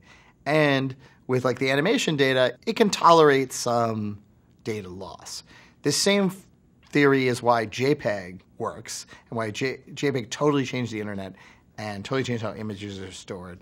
And for the first 15 years of my computer career, didn't exist. Image files were big and they loaded slowly, and you loaded a picture, went and like you just couldn't put a lot of images on a disk drive, or transfer them over the internet. And then for JPEG, you transform the image into frequency space, a difficult mathematical transform, and you throw away the high frequency junk and you flip it back. And depending on how much junk you throw away, it looks better or worse, but it's still like the most important parts of the image are the low frequency parts, and they're retained. And it got like 1/20th or 30th the size because you took out the unimportant stuff. But it did get worse. Heavily JPEG images look considerably blurrier because they look lower frequency than the original image. So I was pretty convinced, and so was Mark, that this animation data was like that you could take out the high frequency information, and that you might have a particular vertex, like a vertex in its waist, it wouldn't move up and down that much. It might move left and right, but not up and down because it's always kind of at its waist. So every component of every vertex, X, Y, Z, is different. So Mark wrote this program where he took a bunch of the animations and it analyzed every component of every vertex and calculated kind of the dynamic range of it, the amount of change that occurred across animations, and found that indeed most axes the information change was quite low. Like they just didn't do much. So it turned out we could use this very specialized thing where it would analyze a particular animation, and then it would figure out the range that all these things, and would have a map at the beginning that said that like vertex 7Y only need, low information, so it only needs 2 bits and it moves over this range, and this one needs this many bits. And the end was something like 50 or 80 to 1 compression. Like the data got 50th the size by understanding what it was very thoroughly, and understanding you could also change there was like a dial on each animation. Like you would compress it, and if it was too big, you could turn up the dial and it would take some precision out of it.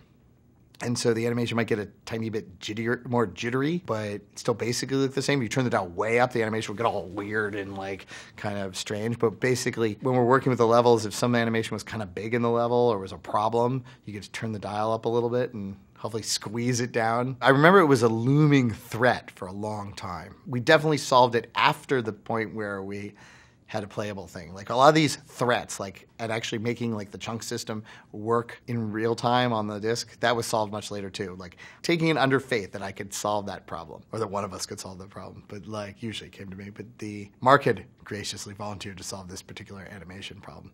So I'm like, have at it. I had this budget of like 30 megs. I said, well, you can't really make levels that are bigger than 30 megs right now, but I think I'll be able to squeeze them into our 1 and some megs, like in the end, like, and it's a little more sophisticated than that. There was a little more wisdom, but I was like praying that it would work, because the 30 megs was like also that actually worked on the dev units or whatever.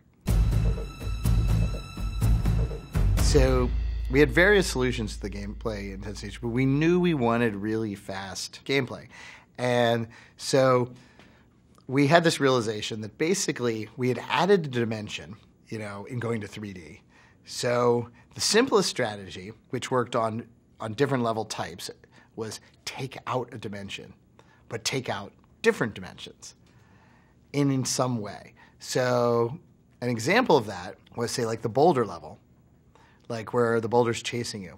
Well, the dimension we're actually taking out there is time. It's not one of the 3 spatial dimensions. By having the boulder chase you, it provides like an inherent intensity.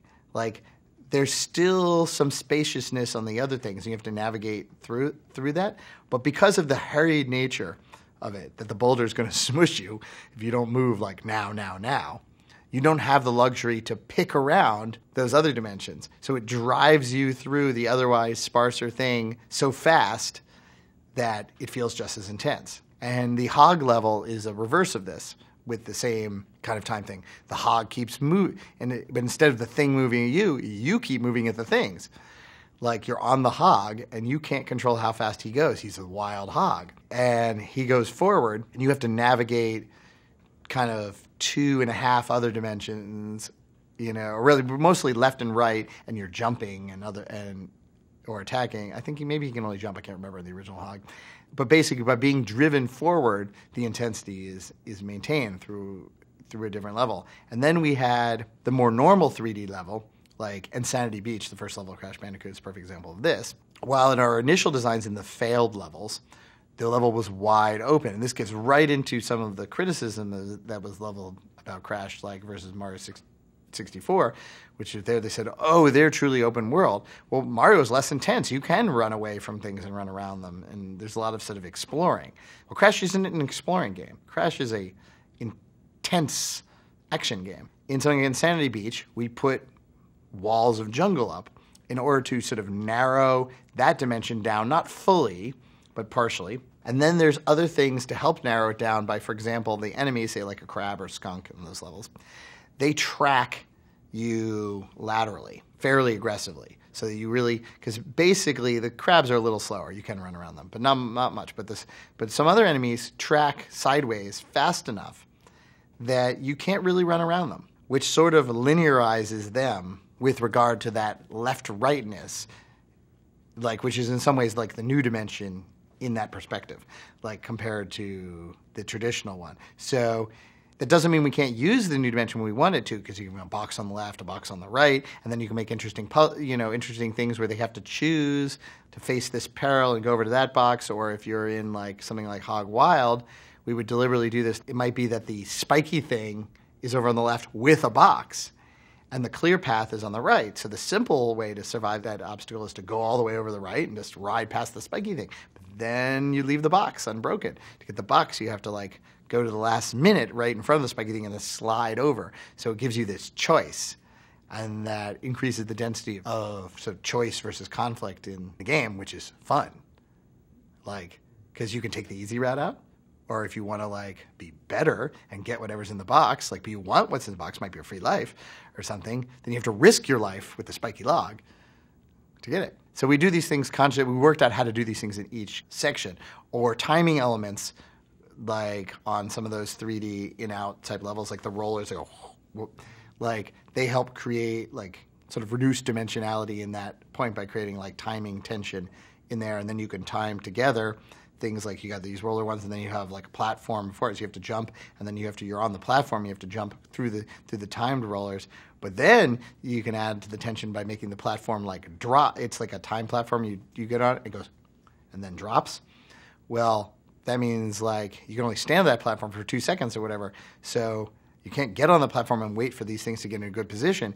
You have to anticipate what position they're going to be in when you get on that platform, plus 2 seconds or whatever.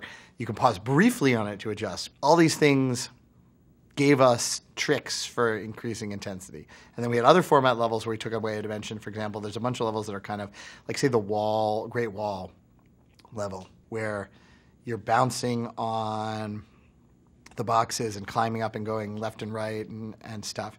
There, it's essentially kind of 2D. I mean, you can come out, but we've just made a somewhat 2D level by fixing the camera looking to the side. So that was the first one we got to work really well, like that, not that particular level, but like that style, by basically making it 2D within a 3D. And then there's another type of level where the camera's up like this and Crash moves in a sort of grid, but there's not too much play with the up and down, and instead of being wide open, you're above something deadly on walkways. For example, I don't remember the names of the levels that were of this style, but like there were a bunch of ones at the end with robots that were like this, and there's some cavern ones where it's like a dark cavern, you fall to your death, and there's torches. And so we've removed a lot of the open space on purpose to subtract the vacuum. And then the up has a somewhat more limited role in that level. But it does, sometimes you have to jump over some things within it. So in each of these cases, we're like adding constraints or removing areas of degrees of freedom to try to narrow it down and increase the intensity. But by not doing it because we have this extra dimension, the game is more varied than a traditional 2D one would be, because we're removing different dimensions and different levels. We have like 7, 10 different strategies for removing dimensionality. Because if what the player can control is full 3 dimensions of movement, and there's the aspect of time, and then you've got the obstacles and enemies within that, if they're too sparse. But if you pull some aspect of that out, you limit their movement in one or another dimension, you increase the pacing of time or constrain one of them or move things faster or whatever, you can try to narrow it down to up the intensity back up and remove as much empty and dawdling space. Boxes, too, actually were designed to fill in the void. As we got into this, in particular in our early sort of test levels, turned out that like people weren't that great at judging like the sort of like the 3D distances involved in like how far do you have to jump or go from funny angles. And they were particularly really bad when the camera viewpoint was in the process of changing. In Crash, where we control the camera, as a general rule of thumb, in a particular section or level or part of a level, when there's obstacles, we don't heavily adjust the camera view, the sort of relative camera viewpoint. It's moving, but its sort of relative position and angle to Crash will stay fairly similar for that stretch. And if it's going to turn, which it does all the time, it will often turn in a quieter moment. Or if it's going to adjust and tilt down, because basically, if you're coming up on a pit and the camera is simultaneously raising, rotating, and tilting down, which might look good in a movie to create a sort of dynamic shot. And this is the kind of thing that in, like, say, like in 1917, the camera is like orbiting on a drone or on some dolly or whatever, like all the time. It looks really cool in a movie. That does not play well in a video game, because you've got your joystick and you've got your plus on the joystick, which has to map in some way into, it's serving as your control for the character. If it's turning, like, which way are you going? Is it relative to the camera? Is it relative to the character? And you have to sort of pick one of those. And if it's in motion constantly, then it's very difficult for them not to move weirdly, and try not to mess with it too much, like when the action was really intense. At MIT, before Crash and even before Way of the Warrior, my advisor was a guy named Rod Brooks, who's a very famous roboticist. He's one of the founders of the company that makes the Roomba. Rod and I, through extension, were big fans of the Lisp programming language and this sort of philosophical idea with programming is of make your language suit the problem. This is a sort of computer sciencey way of thinking about programs, and programming is it's problem solving and puzzle solving, and you're trying to express solutions to two different problems. And the more your language fits that domain that you're operating in, different programming problems have different domains. It could be like if you're trying to like code audio manipulations like FM synthesis, that's a totally different domain than writing video games. So Rod was very into this idea of domain-specific programming. And he had written a number of his own languages for like controlling robots. So Lisp is an old but really good, sophisticated AI language that was designed for AI. It's still in one of the ways one of the best. It's not really supported. So it's like the idea you could make a modern language in it. It's got a very oddball syntax, which like a lot of programmers don't like. I happen to love, but like programs can operate on the program very easily. So it's metaprogrammable in this way that most other languages are not.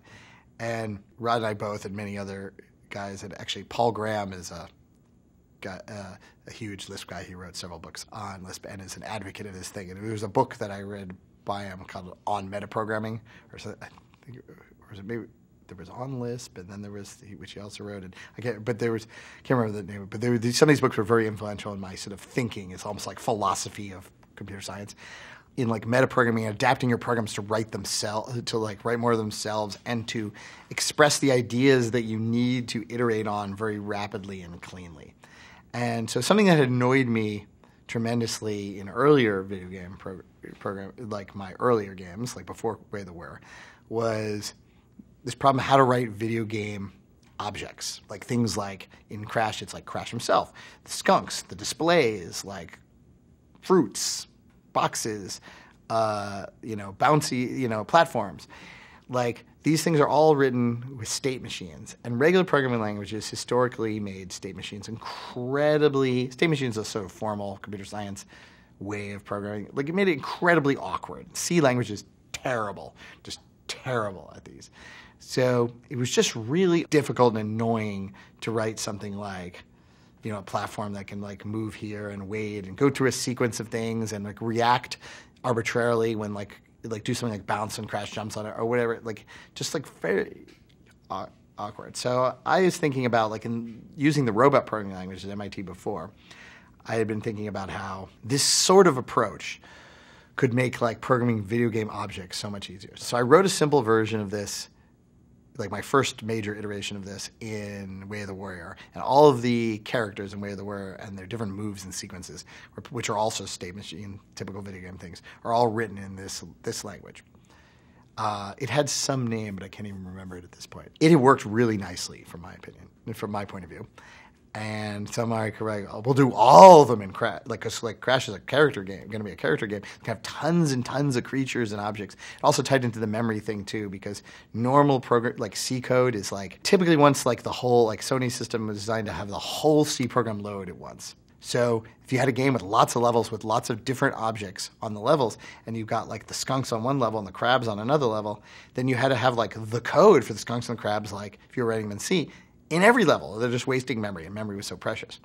Like if I write my own language, then I can kind of control where it goes in memory too, and I can like put the skunks just in skunk level, and that was another advantage of it. And so I designed this quite sophisticated like state machine language for like writing game object, and it also, because it was interpreted, so it was a Lisp language, and I had a compiler which compiled like these language files that described an object like Crash or the boxes or whatever into a pseudocode, and there was an interpreter in the game which ran the pseudo. It was really compact, and it was also, you could reload it on the fly, so you could edit the box file, recompile it, and reload it without rebooting the game, which was super, super useful, because a lot of time is wasted in video game debugging and iteration. You got to boot the game, you got to wait for it to boot, you got to wait for it to compile, you got to wait for it to link, then you have to fly through you have to go into your level, you got to fly through the level of the spot you want, run through the level of the spot you want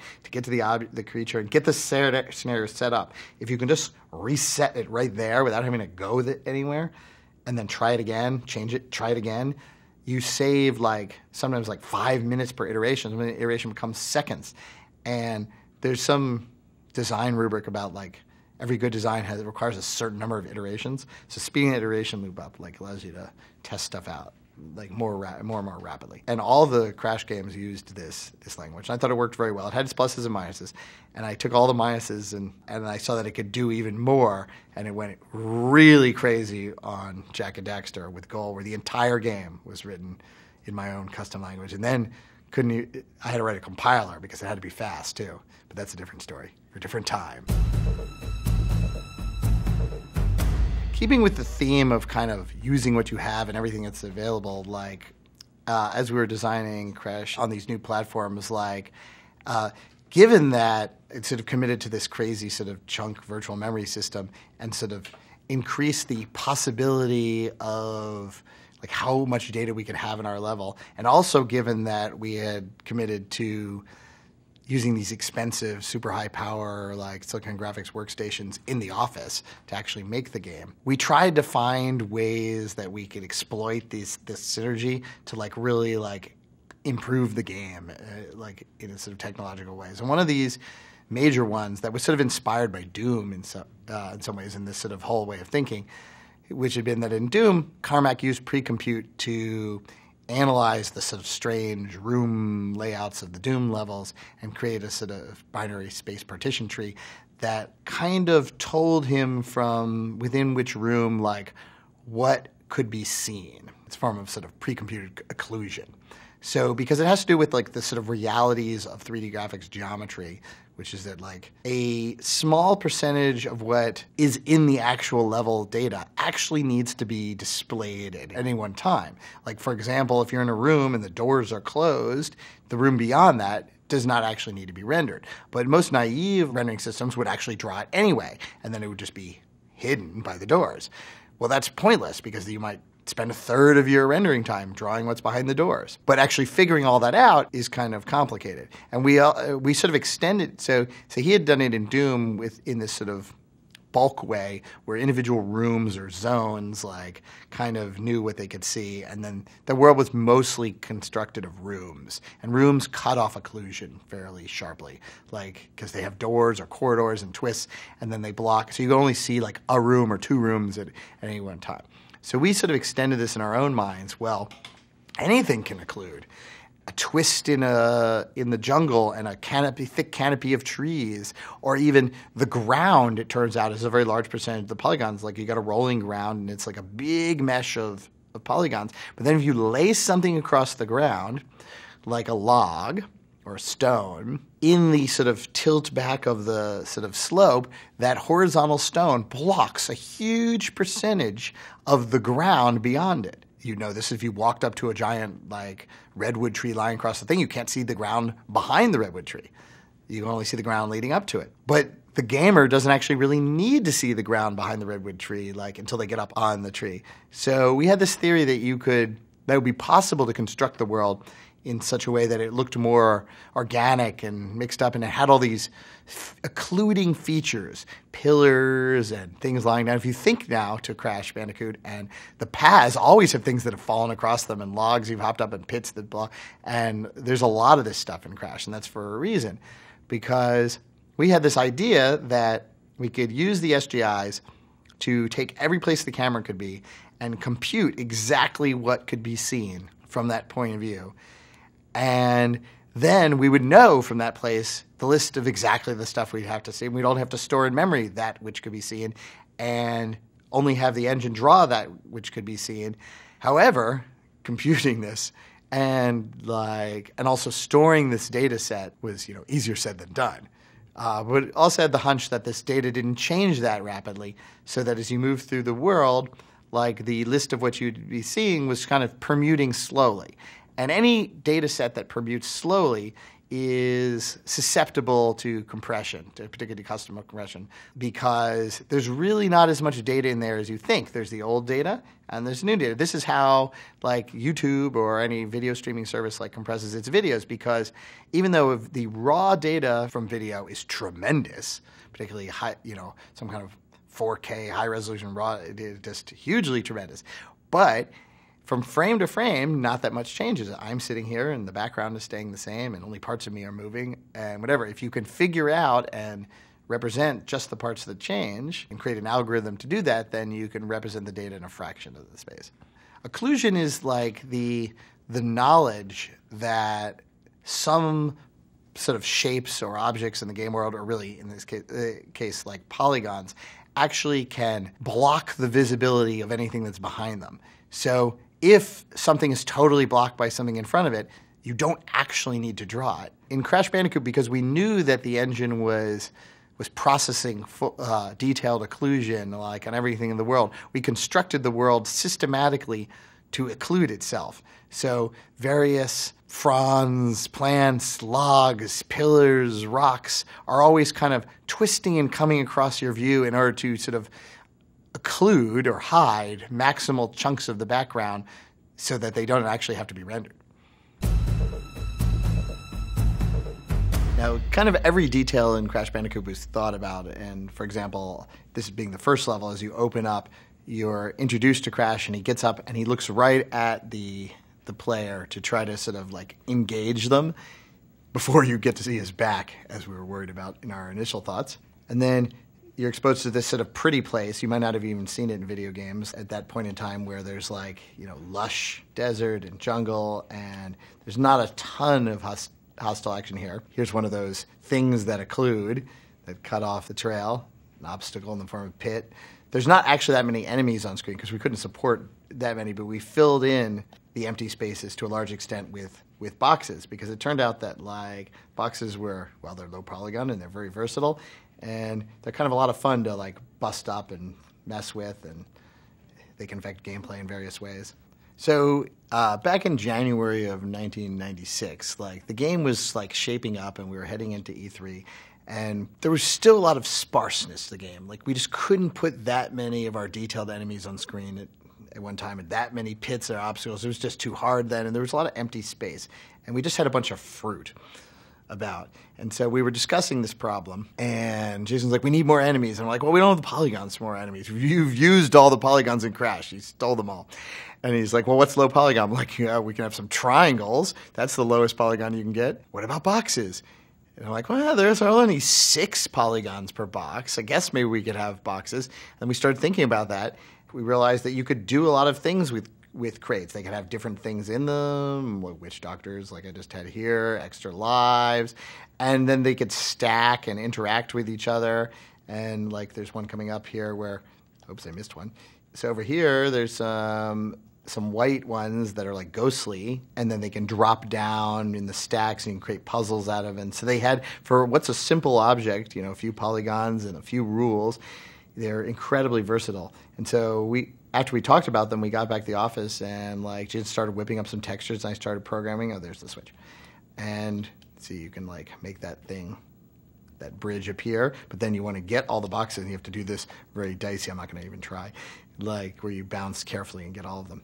You know, by the end of that day, we pretty much had all the basic box types that are in this version of Crash Bandicoot done, and we added more types as the sequels went through.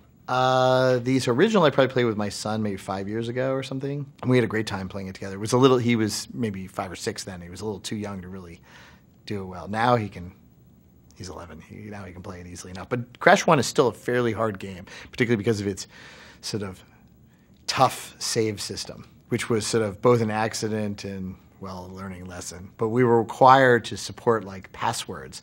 Like Sony didn't want to require people to have the memory cards at the beginning, and it's just already this is a kind of a complicated game to save like on a password. There's just not enough bits in the thing.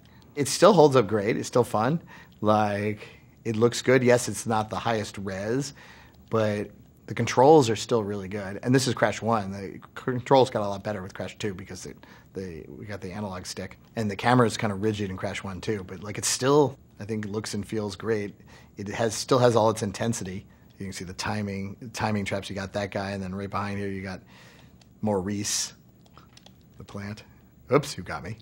Yeah, so we had interesting mixed reception. So most people were super blown away and positive. Die-hard, like, Nintendo fans felt personally affronted in an interesting way because it was in direct competition with Mario 64, which at the time was synonymous with the PlayStation. So we get this funny kind of, like, bashing about how it wasn't, like, everything that wasn't in Mario 64 wasn't in this. But they're just very different games, even though they're in the same genre, like, with really different emphases. Crash is much more intense, and you don't have to do as much thinking, and Mario's really a puzzle game and an exploratory game.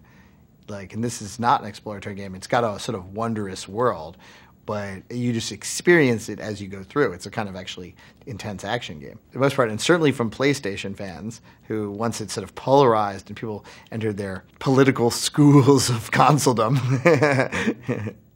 like, it was generally quite popular. And you guys knew that Nintendo was making Mario 3D? We assumed they were, but we didn't see it till about 6 months before it came out and Crash shipped. And we didn't play it until Crash was in beta. So it basically had no bearing on the development of Crash other than as a sort of general pressure that we knew that, like, this other mascot game was coming out. But fortunately, we also knew that it was only going to be on the Nintendo, so we didn't have to worry about it as on the same machine sales.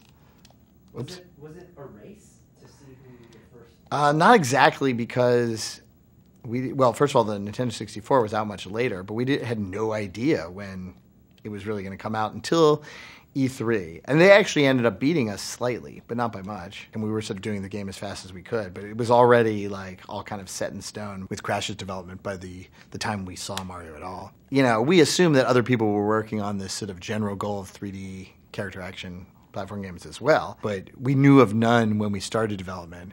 And one or two sort of mediocre ones came out, like, while we were under development. Mario was the only sort of serious competitor, and that came out like a month before we did. There's room enough in the space, and they were on different machines. At that time, it was less common for people to have both machines unless they were a very serious game player.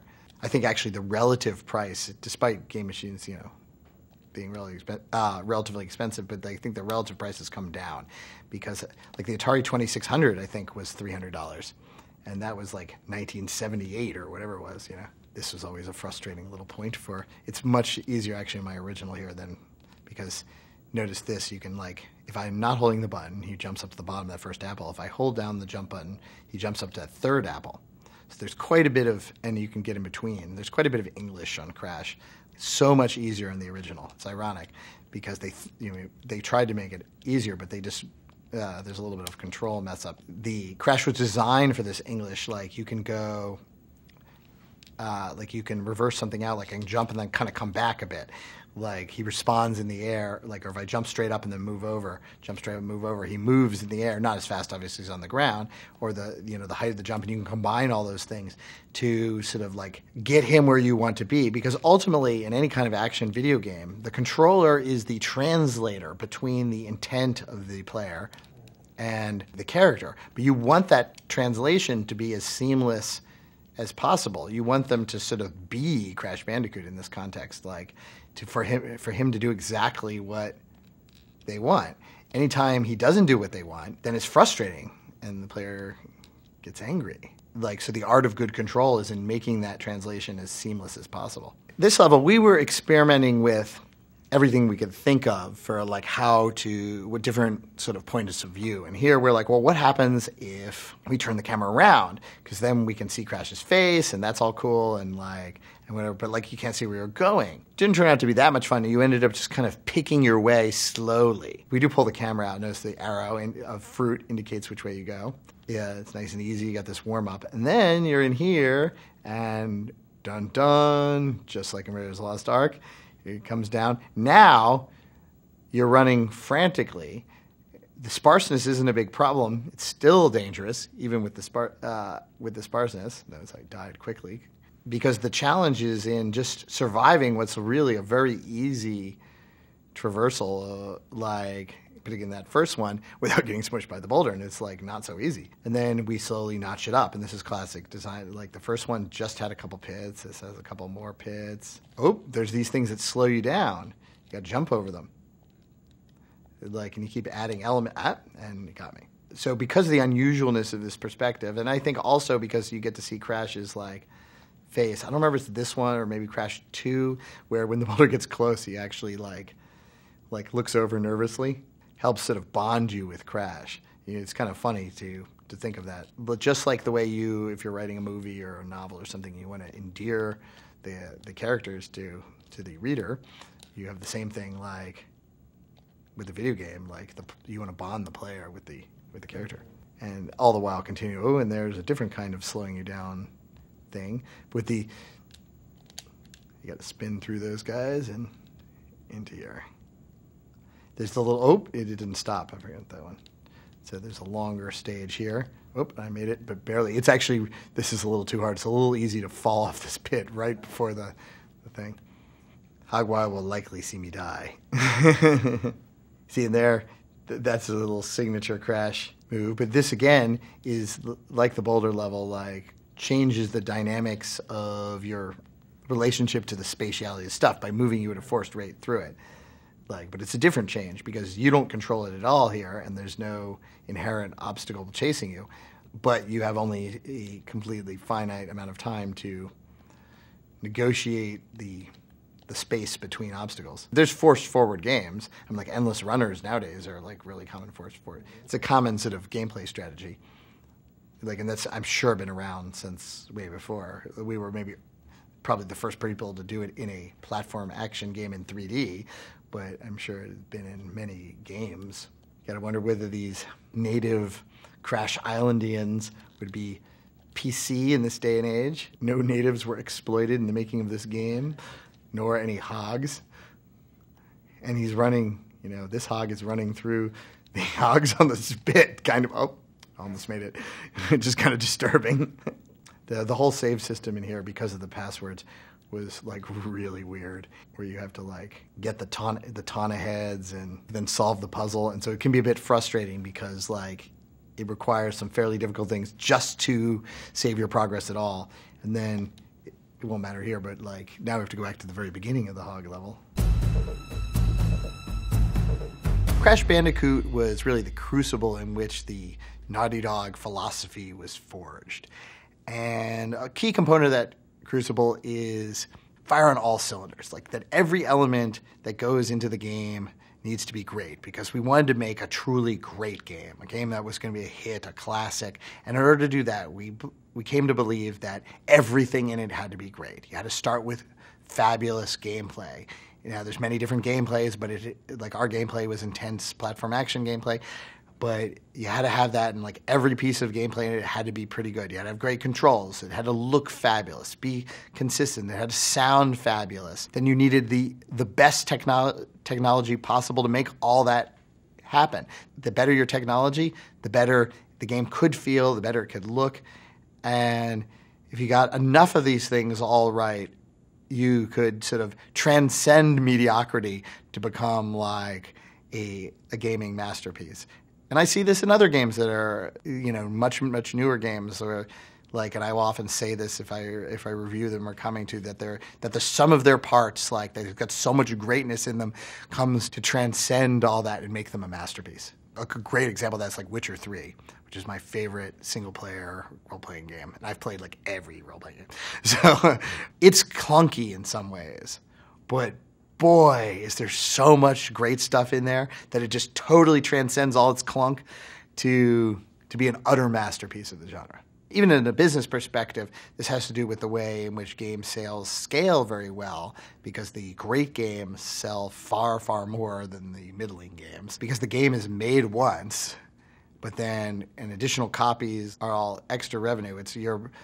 You're just best served, at least in our philosophy, in just like making like a really fantastic product. It's not that there aren't other people making fantastic products, but like, some games are better than others. And then every year there's a bunch of really good ones. And usually the really good ones come from like the same teams. Crash Bandicoot started off selling well, but it just kept on going and going and going. Crash Bandicoot, the first one, sold better in its second year, maybe in its third year. And I'm pretty sure that like when we shipped CTR, in the Christmas week of CTR, Crash Bandicoot 1 sold more copies in that week than it had ever sold previously. And the games they resonated with the audience like at a bunch of different levels. Like, first of all, it was a really broad appeal game. Like everyone could kind of play it, whether you were a young kid or you were a hardcore gamer, because the gameplay was good enough. Like, even if it was a little silly, like it worked with all genders, ages. It worked internationally really well. Some hardcore gamers would be like, it's a kid's game or whatever. But it was just a very broad appeal game because it wasn't highly violent, but the characters were appealing, it was funny, and the gameplay was like pretty intense and approachable. So you could just sit down and play it. And this is one of the things that we really wanted for it. I wanted a game that you didn't have to think too hard about. Partially like because my job in making games like Crash Bandicoot was always to think a lot and was very intense. I always liked games where you really don't have to think that much about it. Like now I often enjoy more cerebral games. But then like a game where you just like ran for it, like Crash, is really fun. It's kind of soothing. It gets your heart rate up and stuff, but you just sort of go into that kind of intense little place and like try to get through the level. So there's this really intense element of iteration. Like you try it, you figure out what's working. Like if it's not working, you do it again, learn your lessons, do it again. You do that between games in the series. You do that within the individual game because it has to get good enough on the first one, particularly that it's like still going to be a great game. And instead of quality first and user first, I often say people say about real estate, location. But video games, it's gameplay. A lot of people lose sight of this and they're distracted by the theme of the game or how good it looks and whatever. And those are very important. That's part of finding your own skill. But if your core gameplay isn't fun, it's not a good video game. Because that's the most important thing to the genre, just as like in a film, like script is the most important thing. Other things matter tremendously in a film too, but if you have a crappy script, you're highly unlikely to have a great film. It's just bones aren't there. If you don't have great gameplay mechanics in a video game, it isn't fun to play, like fundamentally, then you're not going to have a great video game. And we learned this in Crash 1, where we started with really great ideas, and our initial attempts on them, unseen by the public, fortunately, were not all that fun, or they looked cool but were flawed or whatever, and we kept like working on it and trying to figure it out until particularly we got levels that were really fun to play. And we figured out for our particular game, and each game has its own sort of formula, and later you can play with the formula even within a game. Like the Crash Bandicoot formula was how to create this sort of intense rhythmic gameplay within particular levels, and we have several different strategies that you can see in like every type of Crash level. I mean, not every level is completely different. There's ones that are like, for example, there's 2 levels where you're in a sort of snowy bridge, and the bridge drops, parts of the bridge drop. So those use the same basic techniques, even though one is harder than the other, the second one, the high road. And you have to develop these sort of like formulas for fun and sort of like play them out, and then they have to like fit into the overall like picture and vision of the game, something that was also formulated for us in here, where we did more design up front, but the right design, not a ton of gameplay design, like because you don't really know what that's going to be like until you find the fun. But we did all this art design and character design so that we had a consistent world to work from and draw from, and all the way through all the Crash games we work on, we could say of a particular idea, does that belong in Crash or not? And sometimes when I look at the sequels that companies other than Naughty Dog did, there are a lot of stuff in there that in the mind of Jason and I, for example, does not belong in Crash. It's like outside of the core Crash idea for one reason or another. It's too goofy, too postmodern, referential to the real world. Crash is slightly postmodern, but deliberately only slightly. He's not referencing current politics or anything. You can adapt almost anything into the Crash world, but it has to fit the flavor, where it's like, it's not really mean. It's like, it's kind of a little goofy, it's always got an element of humor, visual humor, like in the composition of the shapes of like characters, the way they're animated, like even in their names, like, that it's Insanity Beach or Dr. Neocortex. That's part of Crash's world, that particular stylistic humor, just as much as the colorful backgrounds and the stretchy animation are. I think one of the core legacies of Crash Bandicoot is that games can have their own distinct stylistic personality and art style. And yes, to some extent, many did before. I mean, Mario has its own sort of Mario style, but it's very much an old-timey video game style in some ways. It's like a random collection of sort of weird elements, and it was very pixelated to begin with, and they've updated that. But Crash had its own consistent world, which draws, obviously, from American cartoon style. And so, but the entire Crash product, by that I mean our first 4 games, are consistent within that style. It looks, sounds, and animates and plays in this way. And I think it's one of the reasons why Crash holds up very well.